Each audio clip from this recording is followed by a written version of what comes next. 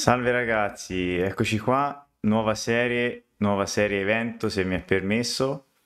Ora iniziamo Breath of Fire 3 completamente in italiano, sono gasatissimo.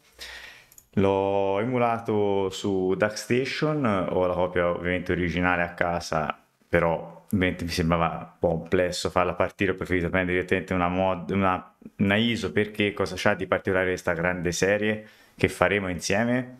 È che Breath of Fire sarà in italiano perché c'è questa patch creata dai ragazzi di Sadness che è completamente in italiano e l'ho applicata sulla ROM per poter appunto giocare il gioco in italiano. Vi racconto brevemente la mia esperienza con Breath of Fire 3. Io l'ho già giocato in realtà, non l'ho giocato tutto, l'ho giocato meno di metà. Fino a un certo punto mi ricordo bene l'inizio perché l'ho fatto più volte. E perché? Perché ero arrivato a un punto del gioco in cui mi ero completamente bloccato. L'ho riniziato da capo dicendo, beh, ora per bene. Sono arrivato a un punto un po' più avanti dove avendolo rigiocato tutto di seguito, quel pezzo lì, che comunque non era poco poco, nel senso era comunque quasi a metà gioco, forse non so se ero più di metà, meno di metà, insomma comunque ho giocato diverse ore. Ho trovato dei mostri molto forti in realtà e ho smesso semplicemente perché poi era uscita si vede altra roba che mi interessava. Allora, tanto mi scuso per la mise elegante di stasera, ma ancora diciamo che non è questo clima fresco di montagna. Quindi niente, diciamo che appunto il gioco l'ho bloccato, l'ho interrotto e quando è uscita questa patch ho detto cavolo, è l'occasione per rigiocarlo. Contando che l'ultima mia partita risale a 27 anni fa, no, quando è uscito nel 98, 25-26 anni fa, perché poi non l'ho non l'ho proprio più toccato. Mi ricordo benissimo l'inizio, proprio l'inizio, però poi mi ricordo vagamente, ora che lo giocherò, mi ricorderò già roba, mostri, robe, eccetera, eccetera. L'unica cosa che mi ricordo è che appunto te impersonifichi questo ragazzo. Vabbè, lo vedremo insieme, non voglio farvi spoiler anche se è un gioco così vecchio. Comunque questo è un classico, ritenuto un capolavoro del genere, non avendolo finito, ho detto non posso, ora che ho questa occasione di condividere con voi le mie esperienze, è giusto riprendere in mano anche le vecchie glorie. Nel frattempo vi dico che ho finito di registrare la serie su Is 2, l'ho finito, la puntata finale uscirà a metà ottobre più o meno, giù di lì. E inizierò a breve i storici, lo inizierò però dopo le vacanze, perché la prossima settimana sarò fuori Grosseto, quindi niente, sarò in vacanza e quindi anche le live si interromperanno, ma i video su YouTube continueranno a uscire proprio perché ho già registrato con l'anticipo di un mese e mezzo. E poi inizierò a giocare i storici, sono ancora in dubbio su come gestire la cosa, ma ne parlerò nel video adeguato. E niente, iniziamo pure, non perdiamo tempo. Tanto stasera live più breve perché ovviamente è una live in cui devo anche mettere a posto un po' di cose, potrebbero esserci problemi tecnici, perché comunque è un'emulazione che ho voluto rendere un pochino più bella, quindi un po' più in HD, ma come tutte queste shader o mod che vengono applicate, ovviamente c'è il rischio che crashi tutto e faccia casino. Ho scaricato questa ISO che speriamo sia buona perché non è che ce ne sono tante, io insomma quale prende, insomma vabbè. Veniamo a noi. Solo per questa volta avremo anche la intro della PlayStation, che è sempre un bel vedere. Attendiamo fiduciosi. Eccola qua, ora arriva, ragazzi. Ah no, questa. Ah, non me l'ha fatta? Tristezza, vabbè. Perché non me l'ha fatta? Me l'avevo rimessa, me l'aveva fatta, vabbè, boh, vabbè.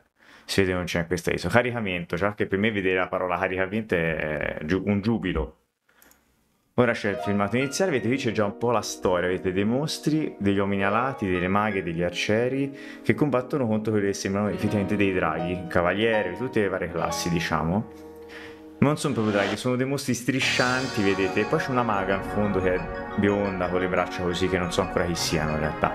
Ora non premo perché qui c'è la vera intro del gioco. Voi tenete conto che quando ero piccolo questa intro nemmeno l'ho mai vista tutta. E vabbè, ma avevo 9 anni, cioè, nel senso. No, poi mi sarò vista, forse non me la ricordavo io. Anche perché quando vedi premi tasto start, io premevo sto tasto start, non è che stavo qua a aspettare, bello, come sto facendo adesso. Comunque, per me, ecco, leggere tutta questa roba in italiano è assurdo. Cioè, assurdo nel senso complimenti a loro che hanno fatto sto lavoro perché, a prescindere dalla qualità effettiva che sarà la traduzione, Miniera Dauna, o Dauna che dir si voglia. Ok, questi sono i nostri due amici. Io spero la grafica sia di vostro gradimento. Un drago. Non mi piace questa storia. Vedi, gli stanno facendo una miniera, gli stanno scavando. C'è anche una specie di orco là dietro che non mi ricordo che razza sia. Piantala, è roba d'alta qualità. Ragazzi, io meglio di così le texture non sono riuscito a farle, quindi contentatevi, poi se non vi piace lo rimetto. Quando un essere magico muore, il suo corpo si trasforma lentamente in un minerale noto come crisma. Loro vanno da questi e scendono giù. I draghi tenteranno di distruggere il mondo. Ah, vedi, questa è già una cosa che se inizi il gioco non sai, lo so, lo saprai magari dopo. Vero, scatenarono una guerra, la guerra. Gary e Mog. Chissà cosa faranno questi bei personaggi nel gioco. No, vabbè, ovviamente parlo a chi già lo conosce. Di sicuro non vorrei mai incontrare un drago.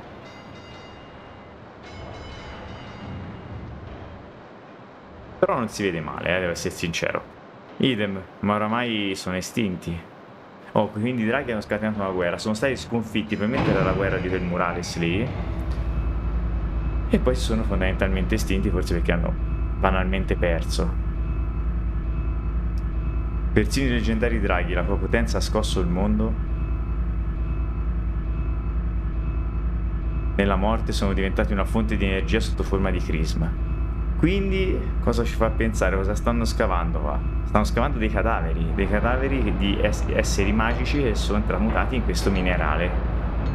Beh, persino le bestie più spaventose muoiono alla fine, come tutti quanti noi. E questa è una dura realtà, effettivamente. Nessuno sa come o perché i potenti draghi si siano estinti. Sarei curioso di giocarla anche in inglese, comunque lo capirei bene, però diamo onore al merito di questi ragazzi, hanno fatto sta traduzione che sono sicuro sarà perfetta. Questo, ecco, vedete? Questo è uno scheletro di un drago gigante, tra l'altro enorme. Non so se ne vedremo mai nel gioco, però sì così. Porca puttana. Madonna che bestia. E lo stanno praticamente smantellando per recuperare i suoi resti, che diventano questo minerale con cui non mi ricordo nemmeno che ci si fa. Forse energia elettrica, forse insomma una cosa un po' steampunk come solitamente vediamo in questi giochi.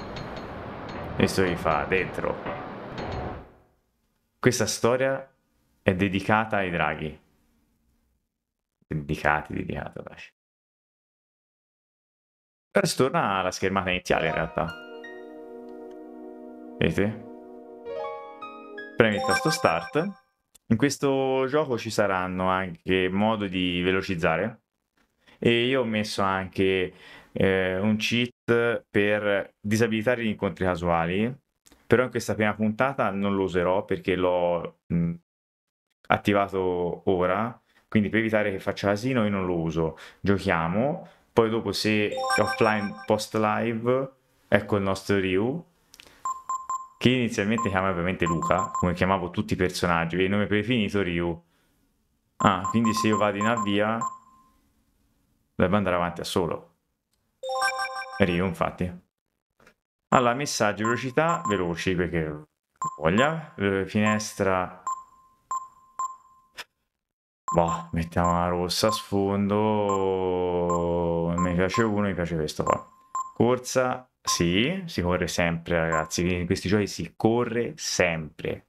Ma sempre, dico sempre. Parla X, corri, azione, menu. Non esiste. Azione, quadrato, menu, triangolo. Guarda, cambia. Vabbè, sì, sì. No, no, non facciamo cazzate. Ok. Vediamo un po' se me l'ha tenuto. Sì. Poi penso si possa cambiare anche in gioco, però insomma, vabbè. E avanti. Come vedete non c'è difficoltà, non c'è niente se lo giochi così, eh. Ho grande super C. Ho iniziato ora. Stavo facendo un po' di chiacchiere, ora ti racconto solo 2 o 3 cosettine per darti qualche informazione. Anzi, aspetta. Cosa sarebbe? Un uovo o qualcosa del genere? Aspetta, ti faccio un breve preambolo, ho messo in pausa. Praticamente succede, siamo in questo mondo che te lo dice nell'introduzione che hai saltato, dove c'è stata una grande guerra dei draghi verso il pianeta che volevano conquistare tutto. Poi i draghi hanno perso, o comunque si sono estinti, e si sono, diciamo, fossilizzati i draghi. E ci sono queste miniere dove questi minatori vanno a estrarre le ossa, diciamo, degli esseri magici morti, quindi draghi e tutto altri esseri che potrebbero esserci. E praticamente queste ossa sono diventati dei cristalli magici chiamati crism, che vengono usati, penso, nell'industria del mondo, diciamo, perché ora non ricordo bene, che, come vi dicevo, ho giocato l'ultima volta 26 anni fa, quindi insomma permettimi un po' di dubbio. E c'è questo drago che però è dentro questo grande cristallo, e c'è Gary e Mog, che sono questi due minatori, che devono farlo saltare in aria, come vedi dalla dinamite, per estrarre questo cadavere, diciamo, da poter poi tramutare in minerale. Quindi loro dicono, cos'è un uovo o qualcosa del genere? Non si vede spesso una cosa del genere. Ma che questo sia una sorta di talpa, sì. Bene, mi metto a riparo. Ah, inoperoso, ben arrivato. Spero anche tu abbia sentito l'intro che ho fatto su questo mondo, diciamo. E loro, vedete, piazzano la miccia. Ho regolato il volume, dovrebbe essere già a posto il volume, però in caso ditemi, Boom, ora salta in aria. Vedete questo grande cristallo, c'è questo draghetto. Vabbè, comunque te sappi solo che loro stanno estraendo dei fossili di drago per usarli come carburante per la loro industria. E c'è questo draghetto che viene liberato da questo cristallo. Ma questo drago non è morto. Vedete? Questo drago è vivo. E gli gira anche parecchio coglioni. Gary, ma che è ancora vivo? Che loro estraggono solo draghi morti, capito? E lo attaccano. E si inizia subito a combattere, ragazzi. Qui c'è difesa, esamina, che non posso usare, oggetti che non posso usare, e c'è abilità. Abilità c'è soffietto, ok? Che è l'attacco. Attacchiamo prima, poi avremo tempo di vedere anche il soffio del drago. Attacchiamo, posso attaccare me stesso, Mogu o Gary. Attacchiamo Mogu perché mi ha... vabbè, Ale, siamo all'inizio. Attacchiamo Mogu comunque. Boom, 2 danni, siamo scandalosi. Poi lui ci fa 3 danni e lui si arrabbia e fa soffietto.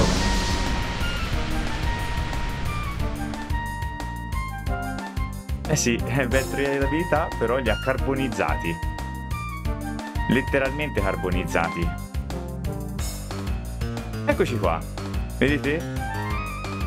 Ora ho visto già un trucchettino, vedi, non si muove.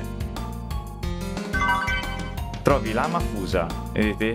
Qui il menu ancora non lo posso aprire. Posso camminare, ma io ho messo la corsa automatica e non posso fare altro, fondamentalmente. Posso girare la telecamera, però come malus che non posso muovere il personaggio. Ora usciamo. No, non erano dei poveri minatori che sono stati uccisi da questo povero drago. Te conta, lui si è svegliato chissà dopo quanti anni, perché tutti questi draghi si sono estinti dopo la grande guerra dei draghi, no? Ma che... Un drago! Vivo! Sei davvero un drago?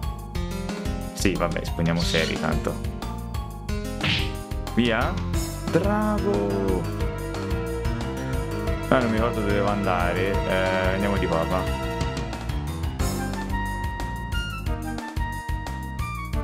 Fuori stanno facendo un baccano tremendo.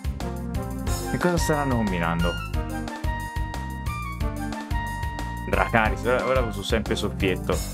Vedi come grafica è in 3D, però... Ah, vedi, sono attrezzati, non mi fa paura, diamoci dentro. Ah, si combatte. Minatore tecnico. No, ho sbagliato, scusate. Soffietto. Non perdiamo tempo, ragazzi, se sono battaglie finte. Eccoli qua. Vai. Secco. E è finita la battaglia. Puzza di bruciato. Sembra morto. Eh sì, sembra proprio morto. Se io vado di qua... Non vado più, ho paura. Non farmi del male. Che poi poveretti, cioè... Li capisci, vero? Nel senso che... Guarda, non vedo l'ora. Non vuoi mangiarmi per davvero? Io non ho un buon sapore. Vedete, poracci, cioè, se gente che lavora comunque, credo di essermela fatta sotto. Cioè, capito? Cioè, gente comunque era lì al lavoro, non è che facevo niente di male, eh. Non mangiarmi, non incenerirmi con il tuo soffio. Qui non mi ricordo se c'è altro, mi sembra... No, c'è niente. No, sabato si sboccia, si fa il panico, si fa. Siamo maledetti, siamo spacciati, sapevo che non avremmo dovuto disturbare i morti. Siamo maledetti, siamo spacciati. Nel senso, comunque poi era gente, cioè, capito? Non è che... Vedi? Altri stronzi vogliono combattere. Qui! Cioè, da una parte è un peccato, cioè, vedi, è crudo come cosa comunque, capito? Perché te li ammazzi, cioè, non è che dici da un colpo nel capo e te ne vai, cioè, le bruci, Sì, no, lo so. Loro praticamente sono andati a profanare, diciamo, i cadaveri dei draghi, fondamentalmente. Perché... Ok, vediamo un po', puzza di bruciato. Vedete se mi danno qualche oggetto, non si muove, e va bene, fin qui c'eravamo tutti. Ah, qui non posso andare perché c'è il binario, ho sbagliato strada. Perfetto. E comunque ecco, il gioco è questo, cioè nel senso non è tutto così ovviamente, però è il movimento nella mappa e la grafica è tutto in questa maniera. La trama è clamorosa, cioè ve lo dico. Fin dove sono arrivato io era una roba assurda. Poi ovviamente... Ah, che cosa sei? Una specie di fantasma? No. È un mostro! Che in questo mondo ci sono anche delle razze, come posso dire, vabbè, qui tante battaglie tutte uguali, non è il massimo dell'emozione, però ci sono anche degli esseri antropomorfi, no? Ditemi com'è l'audio, perché l'ho regolato un po' al volo stasera, mi sembrava buono, nel senso mi si sente bene, però non c'è forziere, non c'è un cacchio comunque, oh. Vedi, non ti danno nemmeno punti esperienza, non ti danno nulla. Mamma, vabbè, cioè questo si chiama mamma, capito, cioè poretti. Comunque per questo sto uccidendo gente gratuitamente perché non è questa la strada e lo so bene, però insomma voglio vedere se c'è qualche segreto, perché io mi dicevo questo gioco l'ho fatto quando veramente ero talmente piccolo che non guardavo i segreti, build, roba del genere, cioè io giocavo e via, cioè. Eccolo qua. Che diavolo è? Faccio vedere una cosa interessante. Ora si ci fa girare l'inquadratura. Qualcuno mi aiuti! Scappa, guarda, non voglio farti fuori anche a te, poraccio. Vedete, guarda, se giro l'inquadratura, no, si vede meglio dopo. Di qua non so dove si vada. Che da nessuna parte, infatti. Vediamo un po' se qui in queste casse c'è qualcosa. A parte poi non ho manco l'inventario, insomma. No, qui non c'è nulla, perfetto. Vedete, inizio comunque spumeggiante e te sei un drago e scappa, cioè, capito? Cioè, che sia un drago. Ah, bene, prendiamolo vivo. Ora mi sa... Non l'ho fatto vedere. Gruista operaio, vabbè, io ti demolisco ovviamente. Aia, che succede?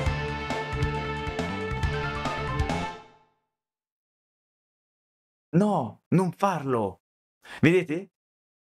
Quello è un cadavere di un drago e loro rompono le ossa perché sono diventati un minerale. Beccati questo, boom! Legna secco. Cioè, questi non facevano niente di male di base, ovviamente. Si vedono arrivare un drago vivo dopo millenni che i draghi si sono estinti e giustamente si cacano addosso. Reagiscono come reagisce l'umano di fronte a questi esseri, attacca. E lui ovviamente si è difeso. E dico, questo è un gioco che ha 27 anni, quindi anche sul lavoro che ho fatto sulla grafica mi sembra per ora pregevole. Vedete, ora mi hanno catturato e mi ho messo in gabbia. E si parte. E mi portano via. Cesco si ce lo fa vedere sabato il drago, il draghetto. Anche te fai il soffietto col tuo draghetto? Ale, io porto solo narrativa di qualità, come noti.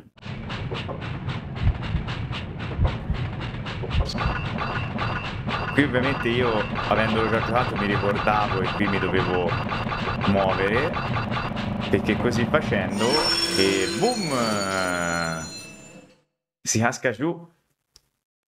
Ma ora la parte bella inizia adesso. Tanto musiche bellissime, inutile dirvelo, insomma. Bosco cedro. E questo chi è? Io questa parte l'ho già giocata tutta, per cui faccio un po' anche il vigilio della situazione per quel poco che ricordo.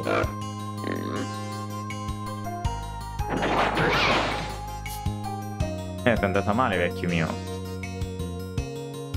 Dannazione, non mi capiterà più un'altra occasione del genere. Hai visto il cinghialone Cesco? Te ci sei in tutti i giochi. No, era quasi fatta. Diamine, cosa avrà fatto questo baccano? Ai ai ai. E questo chi è? Ebbene sì. Il bambino con capelli blu è il draghetto. Vedi, questo è Cesco che lancia il coltello, vedi? Ora abbiamo una sorpresa. Oh cielo, proprio ciò che mi serviva. Eccolo lì. Vi insegno io a far scappare la mia cena. Mi piace questo personaggio con la coda? Ce n'è anche per te. Chi è lui? Quello con capelli blu ovviamente è il nostro protagonista, quello che vedevamo all'inizio del... che voi non avete visto, ma insomma è quello a cui abbiamo dato il nome. Di chi si tratterà? Che sei un altro orfano? Sei fortunato che quei Kur non abbiano fatto di te la loro cena. Cesco, ma il coltellaccio lo sai usare come lui? Ad ogni modo non ho abbastanza cibo per sfamarti. Avete il personaggio figo che è lui? Anche se ti portassi a casa? Cioè c'ha le zampe da bestia, la coda da bestia e poi sopra umano abbastanza. Mammina. Questo è il bambino, parla.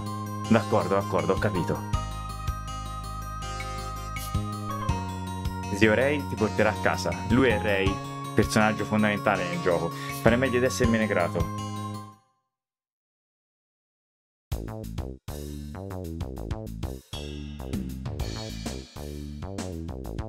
Ovviamente all'inizio si hackera un po', però mi domando, che cosa ci facevi lì fuori al freddo tutto da solo? E senza nemmeno un vestito. L'ha notato la gabbia che era un metro più in là, ovviamente. Quest'area che vediamo è Bosco Cedro, dove poi ci muoveremo in autonomia, ovviamente. Questo è un dungeon, questo qua, che parte da casa sua, casa di Ray.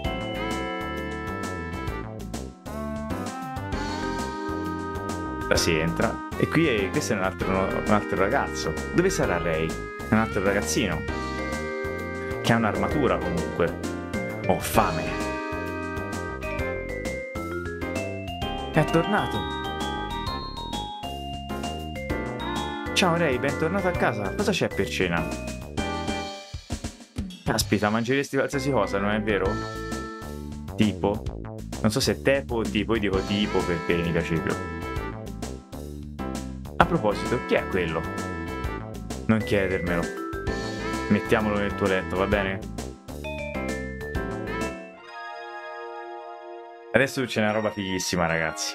Una roba fighissima. Ebbene, chi sarebbe?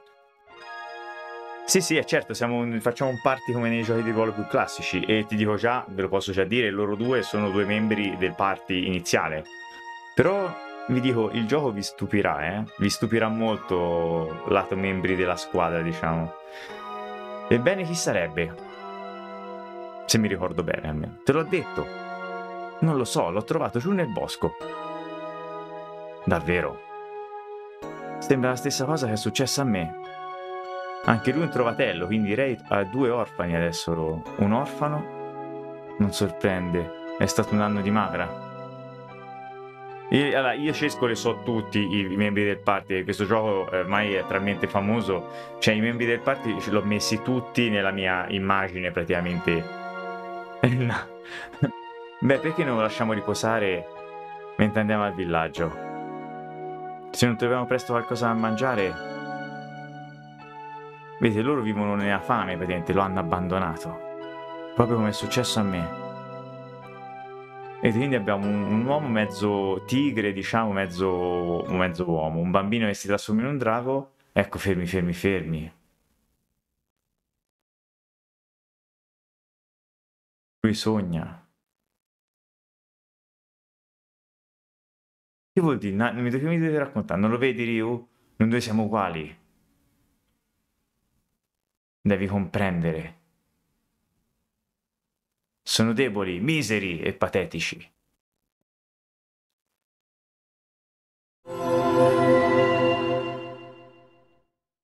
E ora? Chi arriva?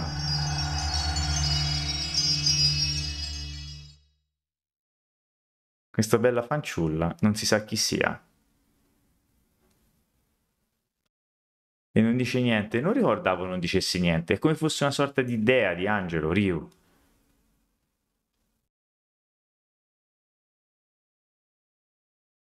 Che fai? Ora mi ricordo io. Mio piccolo.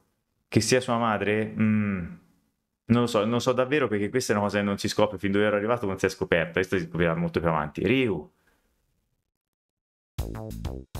Eccolo. Eccolo. Sveglio. È una vacasciona. Però non male, direi, insomma. Oh, eccoci qua, vedete il piccolo Ryu, non possiamo ancora andare nel menu, non possiamo fare niente, ma possiamo... Vedi un diario. Vuoi scrivere le imprese del tuo viaggio fino a qui? Sì. E possiamo salvare. Controllo memory card, vabbè, già qui. I lucci, i lacrimoni, oddio. Nessun salvataggio trovato. Salva, sì. Creazione file. Ovviamente, come vedete, le caselle sono 3. Vabbè, è lento come nella PlayStation 1, vedete questo è Ryu. Io ovviamente per far prima salverò anche nel... Ah, scusa, provo una cosa, però. Così... No, aspetta, Ok, qui posso salvare. Perfetto, ok. Giusto per capire come fare, ora vattene però, bello, grazie. Ok, perfetto. E per salvare basta premere F2 a regola, infatti, salvato, infatti, perfetto, perfetto, perfetto. Qui posso uscire, ma non voglio uscire di casa, voglio prendere qui questa cosa che non posso prendere, non hai bisogno di riposare ora. Di qua esco in terrazza, vedete, non posso fare nulla. E... niente, vabbè, qui volendo posso uscire e andare a giro per cavoli miei, ovviamente. Vedete? E qui me ne ho. Posso andare proprio a giro liberamente, è tutto un passaggio obbligato. Se non mi ricordo male, esatto, qua troviamo mostri. Che però non ci attaccano. Vedete? Qui possiamo anche tornare a... Qui però vedete la cosa ganza è che sembrano irraggiungibili i puntini, invece io vedete posso andarci a parlare. Oh, non avere paura, non ti farò del male.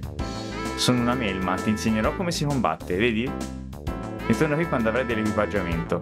Questi sono i mostri del tutorial fondamentalmente. Io non mi ricordo se posso andarmene proprio, vedi qui c'è un molo. Posso proprio andarmene, vedete? Non è che ho vincoli di sorta.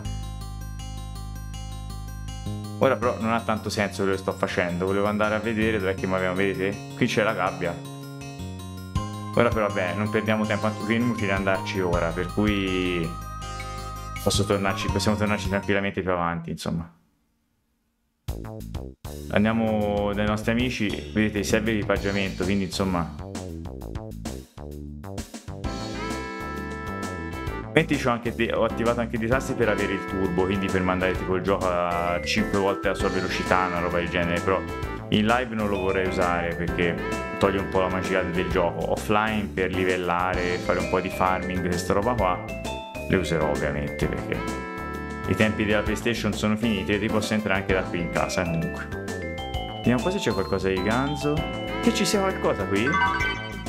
Verme, oh che bello, proprio che ci voleva. Non c'è niente, perfetto. Che ci sia qualcosa qui? Trovi integratore, non mi ricordo nemmeno a che serve, figurati di te.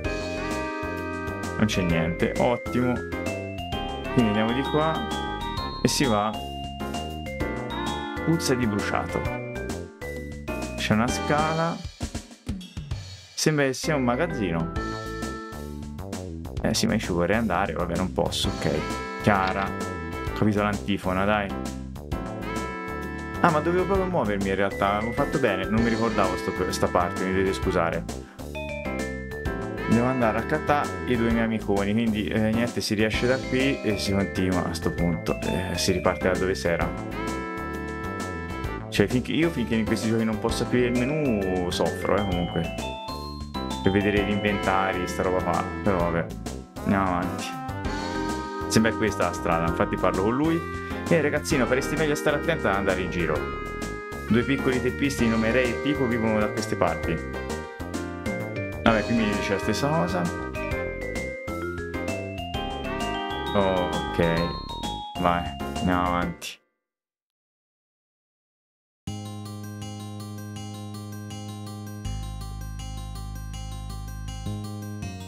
E tipo posso girare la telecamera perché magari c'è qualche, che ne so, tesoro nascosto, capito? Io poi posso andare dove voglio, ora ovviamente non so, non mi ricordo nemmeno dove devo andare, figurati. Qui che dice? Dove si va qua? Per il Monte Glaus. Meglio controllare l'equipaggiamento prima di incamminarsi. Perfetto, quindi ti dice qui no, ovviamente. E qui ti dice non abbandonate i rifiuti. Questo era scritto cesco palesemente, tanto non è che... Vabbè, andiamo prima lì. Prima di andare a quest'altra casetta.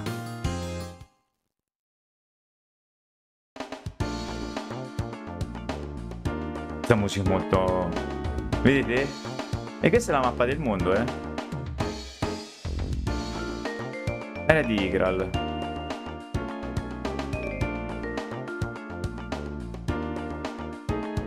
Quindi non posso andare. Bosco cedro. Si è proprio bloccato bosco cedro.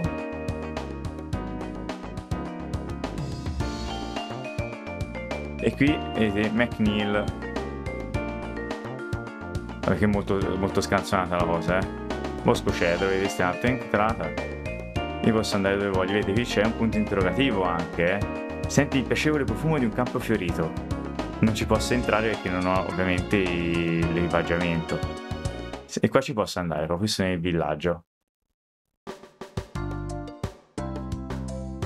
Andando un po' a caso perché veramente non ricordo dove devo andare, Sì, ma qui mi sa che sì, infatti,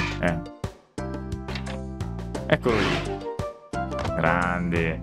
Fuori da casa mia, teppisti! Sono da rubare, sicuramente. Ma non ci prenderai mai. È inutile, Ray. Ormai tutti quanti stanno bene in guardia. Nessuno ha molto cibo, dopotutto è stata una brutta annata. Ehi, tipo, guarda. Ehi, finalmente ti sei svegliato, Ha fame, non esaltarti troppo. Adesso abbiamo un'altra bocca da sfamare. Che ne dici se ci desse una mano, Ray? Buona idea. Ora lo fanno rubare, ovviamente. Prima cosa dobbiamo togliergli quel pigiama. Andiamo. Bisogna procurarti un po' di equipaggiamento. Per ora li seguiamo, non stiamo a rimucinare troppo. Aspetta qui, Ryu. Ray in poco tempo riuscirà a trovarti qualcosa.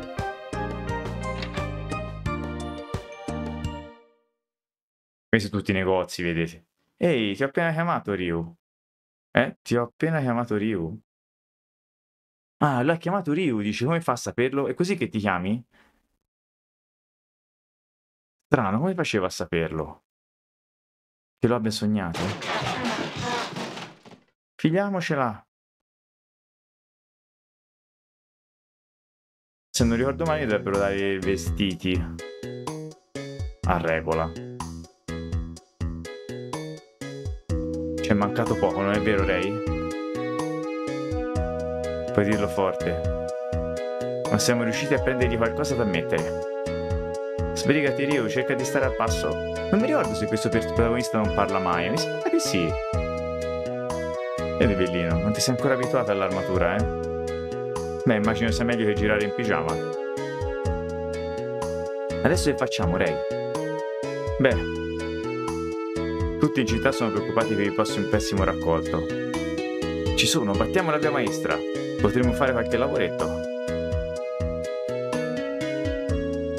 Più avanti c'è la via maestra, la via Iral. Ci apposteremo in quella zona e beh, rapineremo qualcuno. Lui non vuole, ovviamente. Non credere che a noi piaccia fare del male. Li rapiniamo e basta, gli alleggeriamo la borsa, ma ne escono indenni. Proprio così. Persino un novellino come te può farcela. Forza, non temere, andiamo. Eccolo il party. E qui il menù. Ryu, Ray e Teepo. Eccolo lì. Inutile dire che Ray è il più forte, quindi ci sono oggetti, abilità, quindi oggetti, integratore. Cosa fa? Ripristina 100 PV. Vabbè, ordina scarta chiave, che sono oggetti chiave non c'ho niente. Poi abilità. E vediamo l'abilità. Cura, basta. Abilità del tuo abilità. Boh, non so cosa sia. E geni. Non so cosa siano, non me lo ricordo almeno. Equipaggiamento. La lama, cioè la daga o la lama fusa che ho trovato prima e noi prenderemo la lama fusa. Qui non abbiamo nient'altro, vedete? E qui c'è pugnale, vedi, maglia lunga e ti dà forza e peso 1. Il peso non ricordo se influisce su qualcosa, però daga, vedi, anche lui c'ha la daga. Poi vabbè, abbiamo ottimizza, vabbè.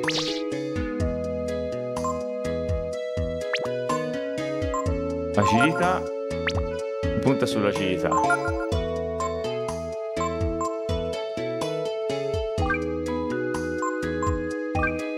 Ah, questa è per l'agilità, ok, perfetto, va bene. Tattiche, ok, schema. Qui c'è normale, attacco e difesa. Qui cambia ovviamente la cosa, cambiano un po' le statistiche dei cosi, io tengo sempre in difesa comunque. Cambio i membri del gruppo non posso, però io lo schema tengo in difesa, poi le brutte mettiamo l'attacco quando c'è bisogno, ma per ora siamo tenuti ampiamente in difesa. Ho letto un po' le statistiche prima di iniziare il gioco, ho stato, vabbè, qui tutte le loro statistiche, non ci frega niente, le opzioni sono le opzioni che ho già cambiato, sono per cui niente di che, e campo dove posso praticamente fare una tenda per recuperare un po' di soldacci. Ora dovrebbero essere iniziati gli scontri casuali. Oh, qui c'è il negozio, tutte le cose, andiamo in città. Cosa volete? Non è rimasto più niente da rubare qui per voi. Quindi compra, erba medica, acquabio, insomma c'è un po'. Canna di legno, si può pescare in questo gioco, ragazzi. Verme, rospo, vabbè, quindi non posso comprare niente, si può anche andare via, dai. Non si perde tempo. Ah, però posso vendere la daga. Ho sbagliato, volevo andare nel negozio di armi. Qui tanto poi ci torniamo, per cui insomma... Che facce toste, beh, non è rimasto più nulla per voi, chiaro? Noi abbiamo appena rubato a quest'uomo, Andate via, show! Vendi, integratore, armi, vendiamo la daga, 25 soldi. Vendere subito, tanto mi serve. Vedi, adesso io volendo, pugnale non posso, potrebbe prendere Teepo. Spada comune invece, vedi, abbassa l'agilità è bassissima, per cui sti cavoli. Pelle d'orso, però bassa l'agilità, vedi, maglia lunga, questa è utile, però non c'ho soldi. Scudo civile, bandana è utile a tutti, e il mozincato invece è pesante e rallenta. L'agilità non ricordo che fa. Credo sia una roba legata ai turni, insomma, una roba del genere. Vedete, vi parliamo spiacente, non ho nulla per voi. E la gente ci tratta proprio male. Non c'è più nulla qui. Che stronzi. Cioè stronzi, vabbè. Poveracci. Vediamo se c'è qualche forziere da depredare in questa bella cittadina. Tipo qui. Non c'è niente. Ci sia qualcosa qui? Eccolo qua, erba medica. E abbiamo appena risparmiato dei soldini. Noi rubiamo tutto, anche ci frega. Noi siamo salvatori futuri, salvatori del mondo, Antidoto, vai. Prendi e porta a casa. Qui non c'è niente e si va via. Ragazzi, qui faccio fare una run e è un capolavoro, forse. Cioè, almeno fin qui ci arrivo bene, poi dopo, sai. Dove non sono più arrivato, non saprei dove muovermi, però c'è anche sta casetta qua sopra dove c'è questo vecchio. Vediamo un po' e ci dice, voti pistelli, sei nuovamente in cerca di guai? Madonna ragazzi, cattiveria questa gente comunque. Cioè non è che gli abbiamo derubati più e più volte, però si muore di fame. Tac, non c'è niente. Case tutte uguali purtroppo, però insomma, perché non c'è niente, perfetto, si può anche andare via. Ora si va a combattere, così faccio vedere un po' come combattono anche i nostri prodi, va. Qui c'è l'albergo, dove però non ci interessa dormire perché non abbiamo soldi. E stiamo bene fondamentalmente, ma qua da dentro magari non c'è niente, perfetto. Qui i comodini non li posso ovviamente analizzare. Si va avanti. Dai. Finita, La città è finita qua. Bella liscia. Vai, si salva subito. Vai. Eccoli qua. Qui c'è il campo di grano, vedi? C'è un mostro che vive sul Monte Glaus. A volte scende giù e ruba le nostre vacche. Tra questo e il pessimo raccolto potremo non superare l'inverno. Vedi, la cosa è brutta, Non risponde. Beh, è solo uno spaventapasseri. Che miti, madonna ragazzi. Ragazzi, so che vi siete già addormentati con tutte le mie grandi chiacchiere, ma mi assicuro che ci riserverà tante sorprese. Abbiamo un gioco che continuamente troviamo nel bosco. Tuttavia non siamo riusciti a mettere via molto quest'anno. Grande Ale. Beh, cavolo, se solo possedessi tutto questo. Praticamente tutto appartiene al sindaco McNeil, vedi? Lo so, anche qui, lavoratori schiavizzati comunque. Accidenti, sono distrutta, sfinita. Questo è il cacchio. Lavoro e McNeil si prende tutto. Non esiste un modo per avere facilmente tutto ciò che desidero? Ah, pensavo mi dia qualcosa. Ok.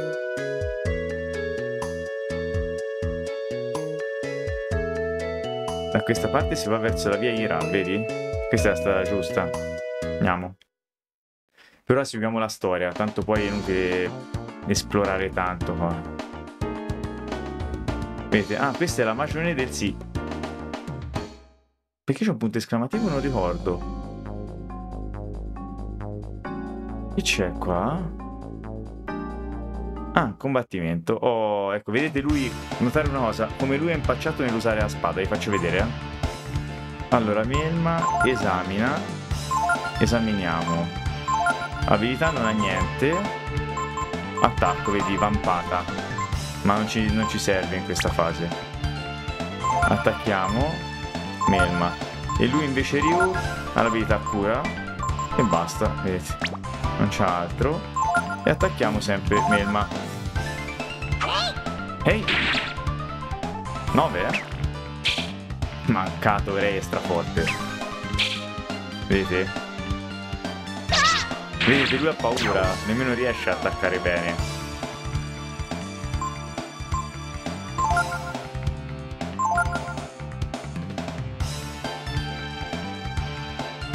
Non mi ricordo che faceva qua, vabbè, esamina, non mi ricordo, poi ci guardiamo, comunque attacchiamo, va. Vedete, cambiano postura. Vabbè, attacchiamo, dai. Vabbè, lui è una bestia, vabbè. 2 punti esperienza, vedi, tra poco si può aumentare di livello, abbiamo preso dei soldi. Ci deve essere qua. Ah, qui è proprio tutto aperto.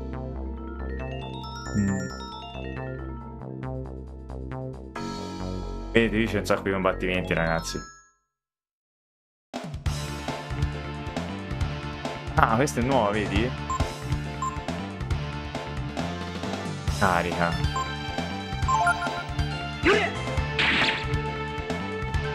Magimem.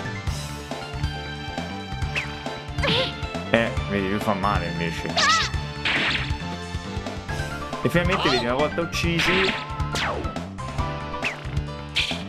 io perché non sto più scegliendo niente, vedete, non scelgo più nulla, perché premendo L1 loro agiscono da soli. Questo lo fai fondamentalmente per quando non vuoi perdere tempo. Oh madonna, ma però non mi ricordavo così tanti soldi. Questo lo fai quando un po' di fretta, no? Quando non vuoi perdere tempo con tanti nemici. E vabbè, qui andiamo un po' in avanti, si guarda se c'è qualcosa di interessante, ma mi sembra a me, per cui guarda.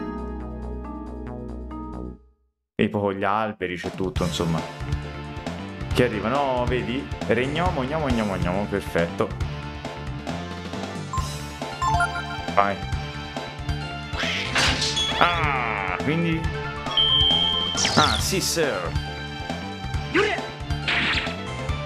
Non è morto, Mancato. Porca trombina. Sposta... non posso però dai combattimenti, vediamo un po', non posso.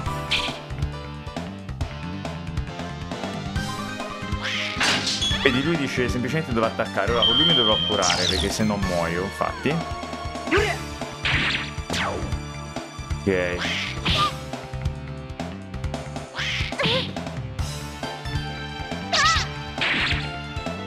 Dove tolgo poco. Sconforto. Ma mi sa che scappa, non mi ricordo.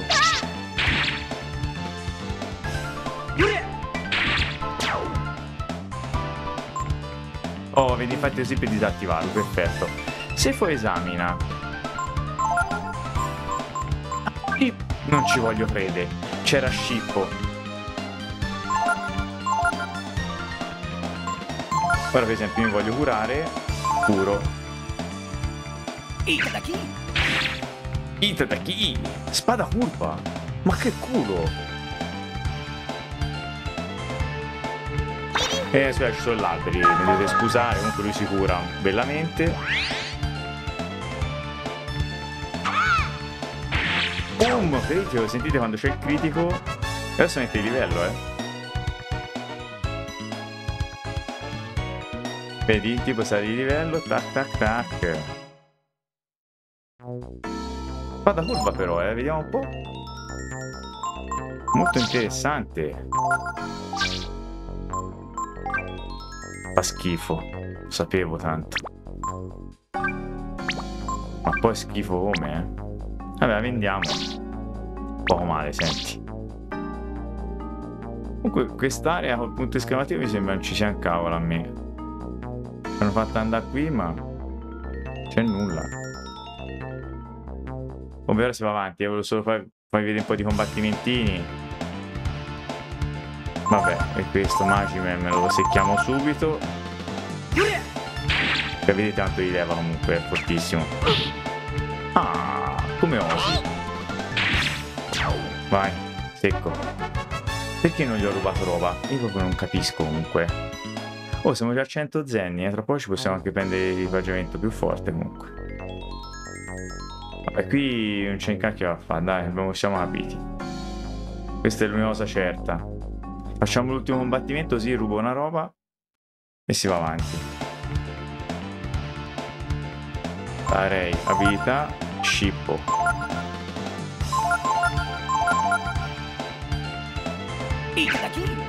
Itadaki! Non riesce a rubare nulla, vabbè. Porca puttanghera però, quanto fai male.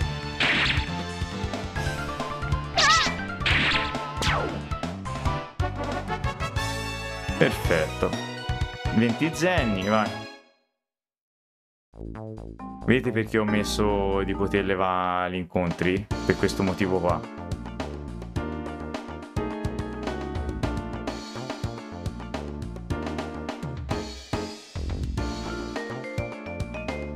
Ed sono arrivata alla via Idral. Entra.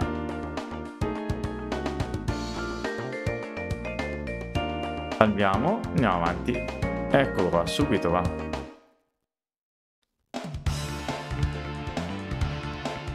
Allora, intanto lui scippa regnomo. Poi Teepo invece attacca l'ognomo lui e Rio uguale, attacca l'ognomo lui. Questi sono fingardi, avete il re goblin poi mi ricordo. Non riesce a rubare nulla, ma non vuol dire che non ha nulla, quindi va benissimo. Stronzo. Ok. Ma vaffancupi. Che stronzo che sei però, Comunque non è banale, cioè non è semplice, Cioè, per essere i primi combattimenti... E poi ci può attaccare anche a soli, ovviamente, cosa che prima o poi farò. Io sono rincoglionito. Poi non ci sono abilità, è tutto molto legato all'attacco, insomma, però...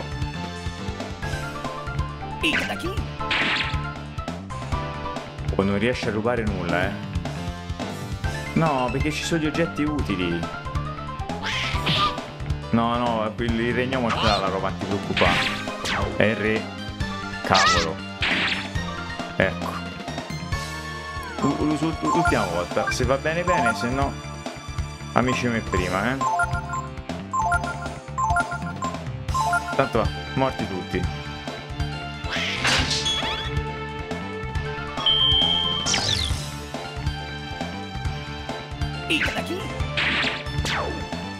Ah, peccato, vabbè. Va, morti. Perfetto. Non male. 20 zenni. Ok, questa è la strada, ma noi si va a esplorare un po', Ecco, vedi? Eccolo lì dietro. 40 zenni. Vabbè, ora ovviamente i premi sono pochi, però tutto fa,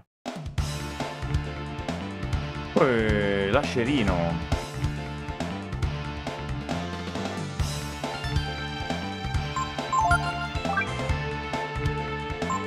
Lascerino. Intanto facciamo fuori la melma che rompe solo i coglioni. Bello. Vabbè, ma re fa schifo.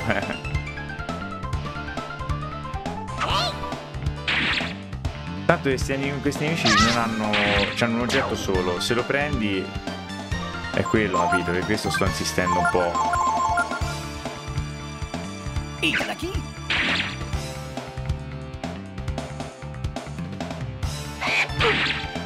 Mi ha rotto i coglioni però, diciamocela chiara. Vai, a casa. Tra poco si mette anche di livello, la faccia vostra. E le bacche ho preso, ottimo. Le bacche mi sembra che curano. Qui che dice? Ah, perfetto. Qui è dove lavoriamo, la via Iral.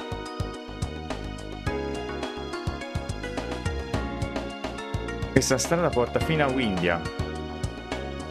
E mi sembra ci dovremo andare a Windia, infatti. Un giorno lasceremo questo posto ed andremo in una grande città, come Windia ad esempio, vero Ray? Beh, invece di pensare a queste cose, perché non pensiamo a come trovare qualcosa da mettere sotto i denti? Dovremmo nasconderci mentre aspettiamo che arrivi qualcuno. Dietro agli alberi sembra perfetta, ad esempio.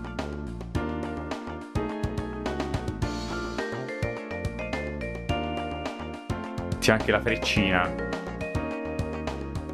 Andiamo, va. Perfetto, aspettiamo qui.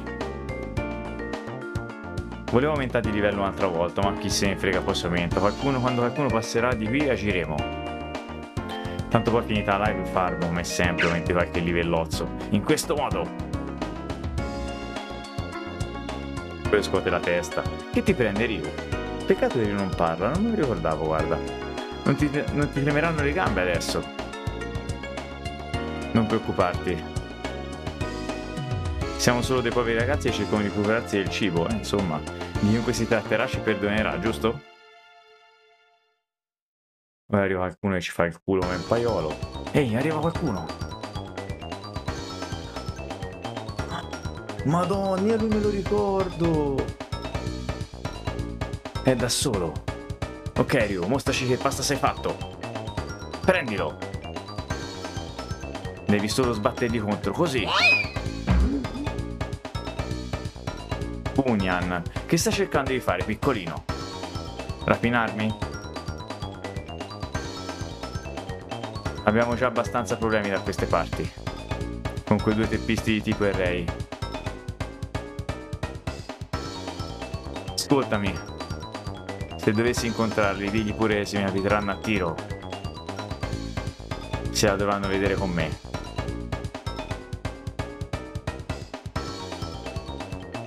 Questo era il loro grande piano, Ops. Chi avrebbe mai pensato che avremmo beccato proprio Bunyan? Deve essere tipo un omone di sti straforti. Ad ogni modo, chi si crede di essere?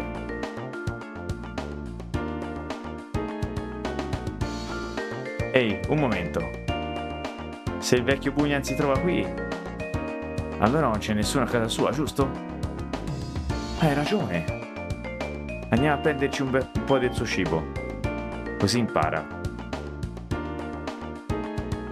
Si riparte. Ecco. Comunque i combattenti in mezzo all'albero effettivamente danno proprio fastidio. Chi c'è? Melma e Magiman.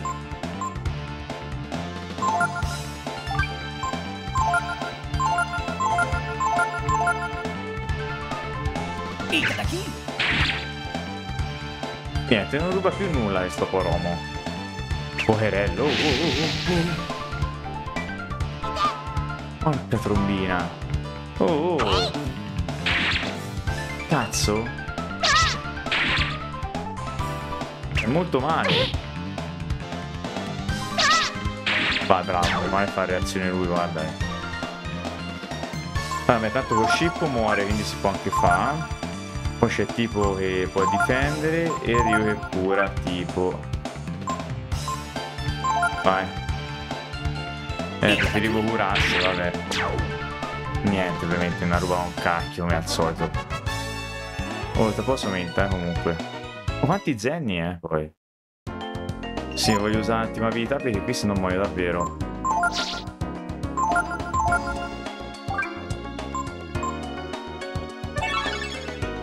Non la posso già più usare, farvi capire quanto sono dei maledetti. Ok. O questo? Che avete in mente? Una rapina? Toglietevelo dalla testa. Nessuno con un becco di un quattrino passerà mai da questa strada. Ah, beh, quindi c'è la stessa roba.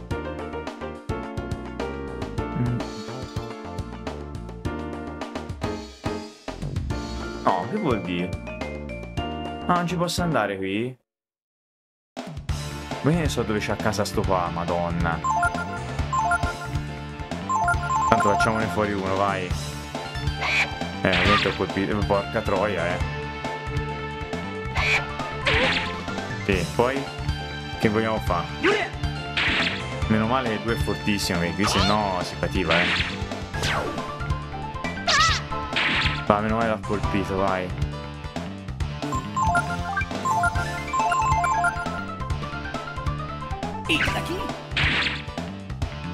Vabbè, non riesce a rubare nulla.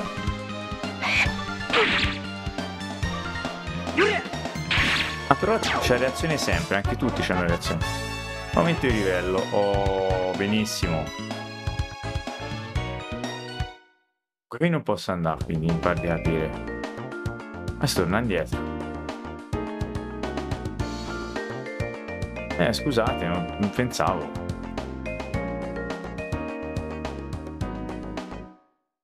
Ok, comunque i combattimenti sono tantissimi, infatti poi li userò, Ma senti, facciamolo fuori, dai, non perdiamo tempo, poi rubo io se serve, dai.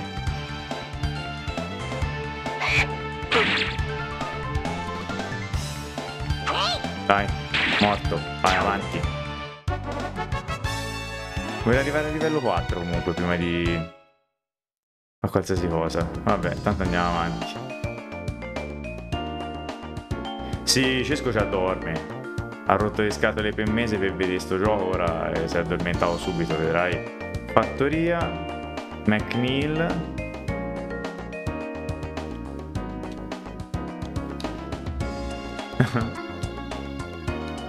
Sì, ma infatti non lo giudico, fa proprio bene, guarda. Qui che posso fare?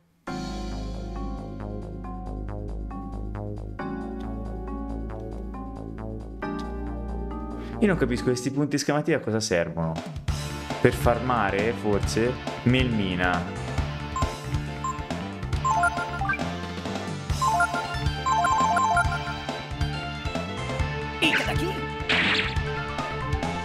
Biglie. Boh. Grande chef. Sei il numero 1. Questo è straforte. Io ho tolto già 30 e ora...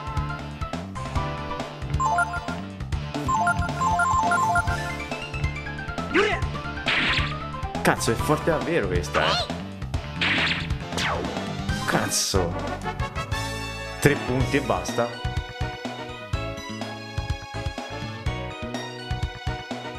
Gli ho preso le biglie. Scusa, fai vedere che roba sono, perché...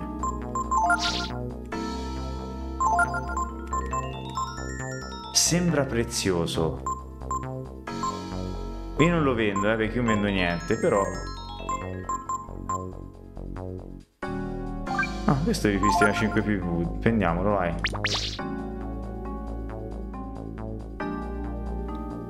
Se io non capisco il senso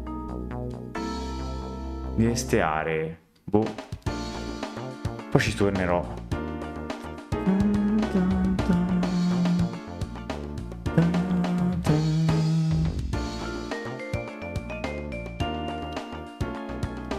Allora, questa è casa loro.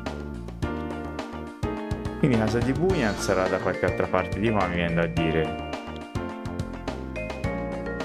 Bosco cedro. Oh, qui che c'è?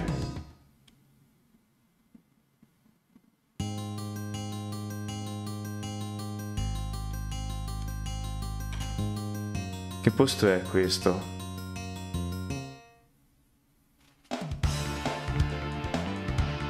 Puff Melma. Vabbè, finché è uno solo si fa sempre lo scippo, perché insomma non riesce a rubare nulla. Oh, questo è forte, gli tolgo pochissimo, So cosa fare. Si fa vampata. Ma guardate, è fighissimo lui, che prepara la mossa. È morta, infatti, vabbè. Ho detto questo sarà fortissimo e scandaloso. 5 punti esperienza, 7 zeni, erba medica, grande. Più che ottimo, sublime. Vediamo che dice qui.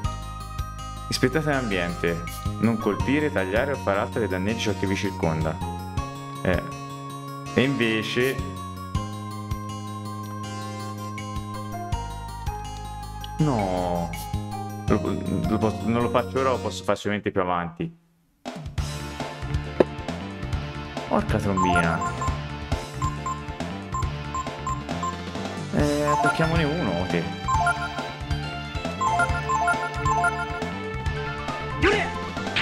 Ah, non l'hanno uccisa, pensavo di sì.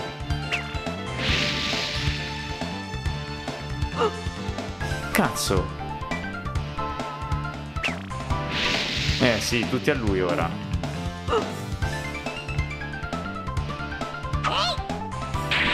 Dai, una la facciamo fuori intanto. Dai. Non fate più niente, bastardi.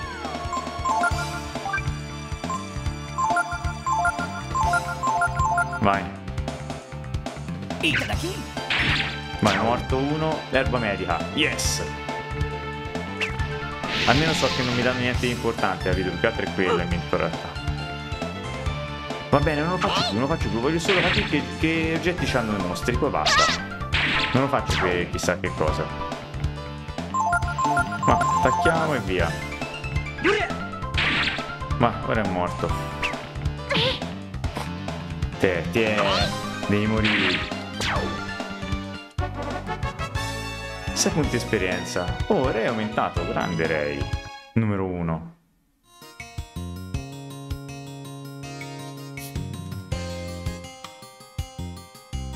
Qui dove si va?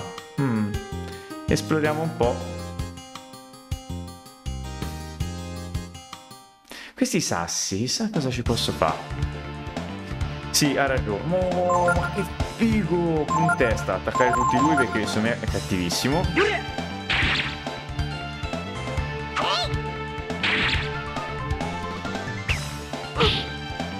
Prima evitavi tutto, ora non eviti più niente. Vabbè, scandaloso.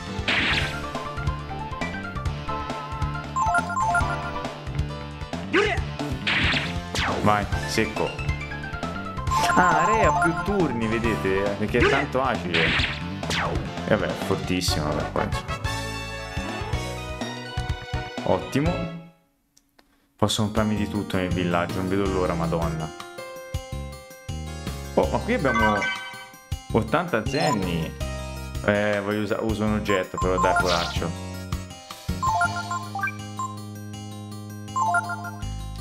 C'ho bisogno di lui.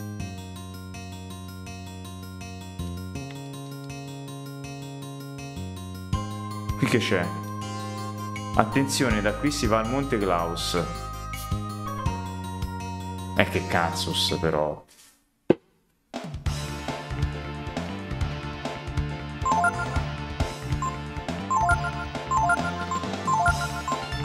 Mi rompe più le palle che sta a trovare di lui. Ma se è così, perfetto. Mancato. Chi è? Però forte, sì. È resistente più che altro, non è forte però. Vai, secco. Prossimo incontro si mette di livello un'altra volta in tutto questo, eh.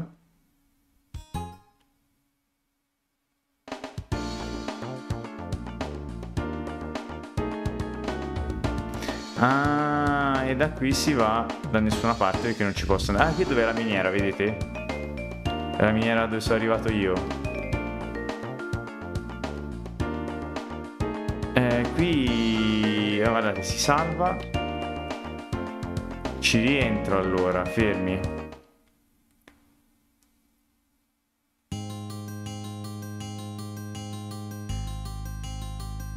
Provo un attimo, scusate, dato che ormai ci siamo.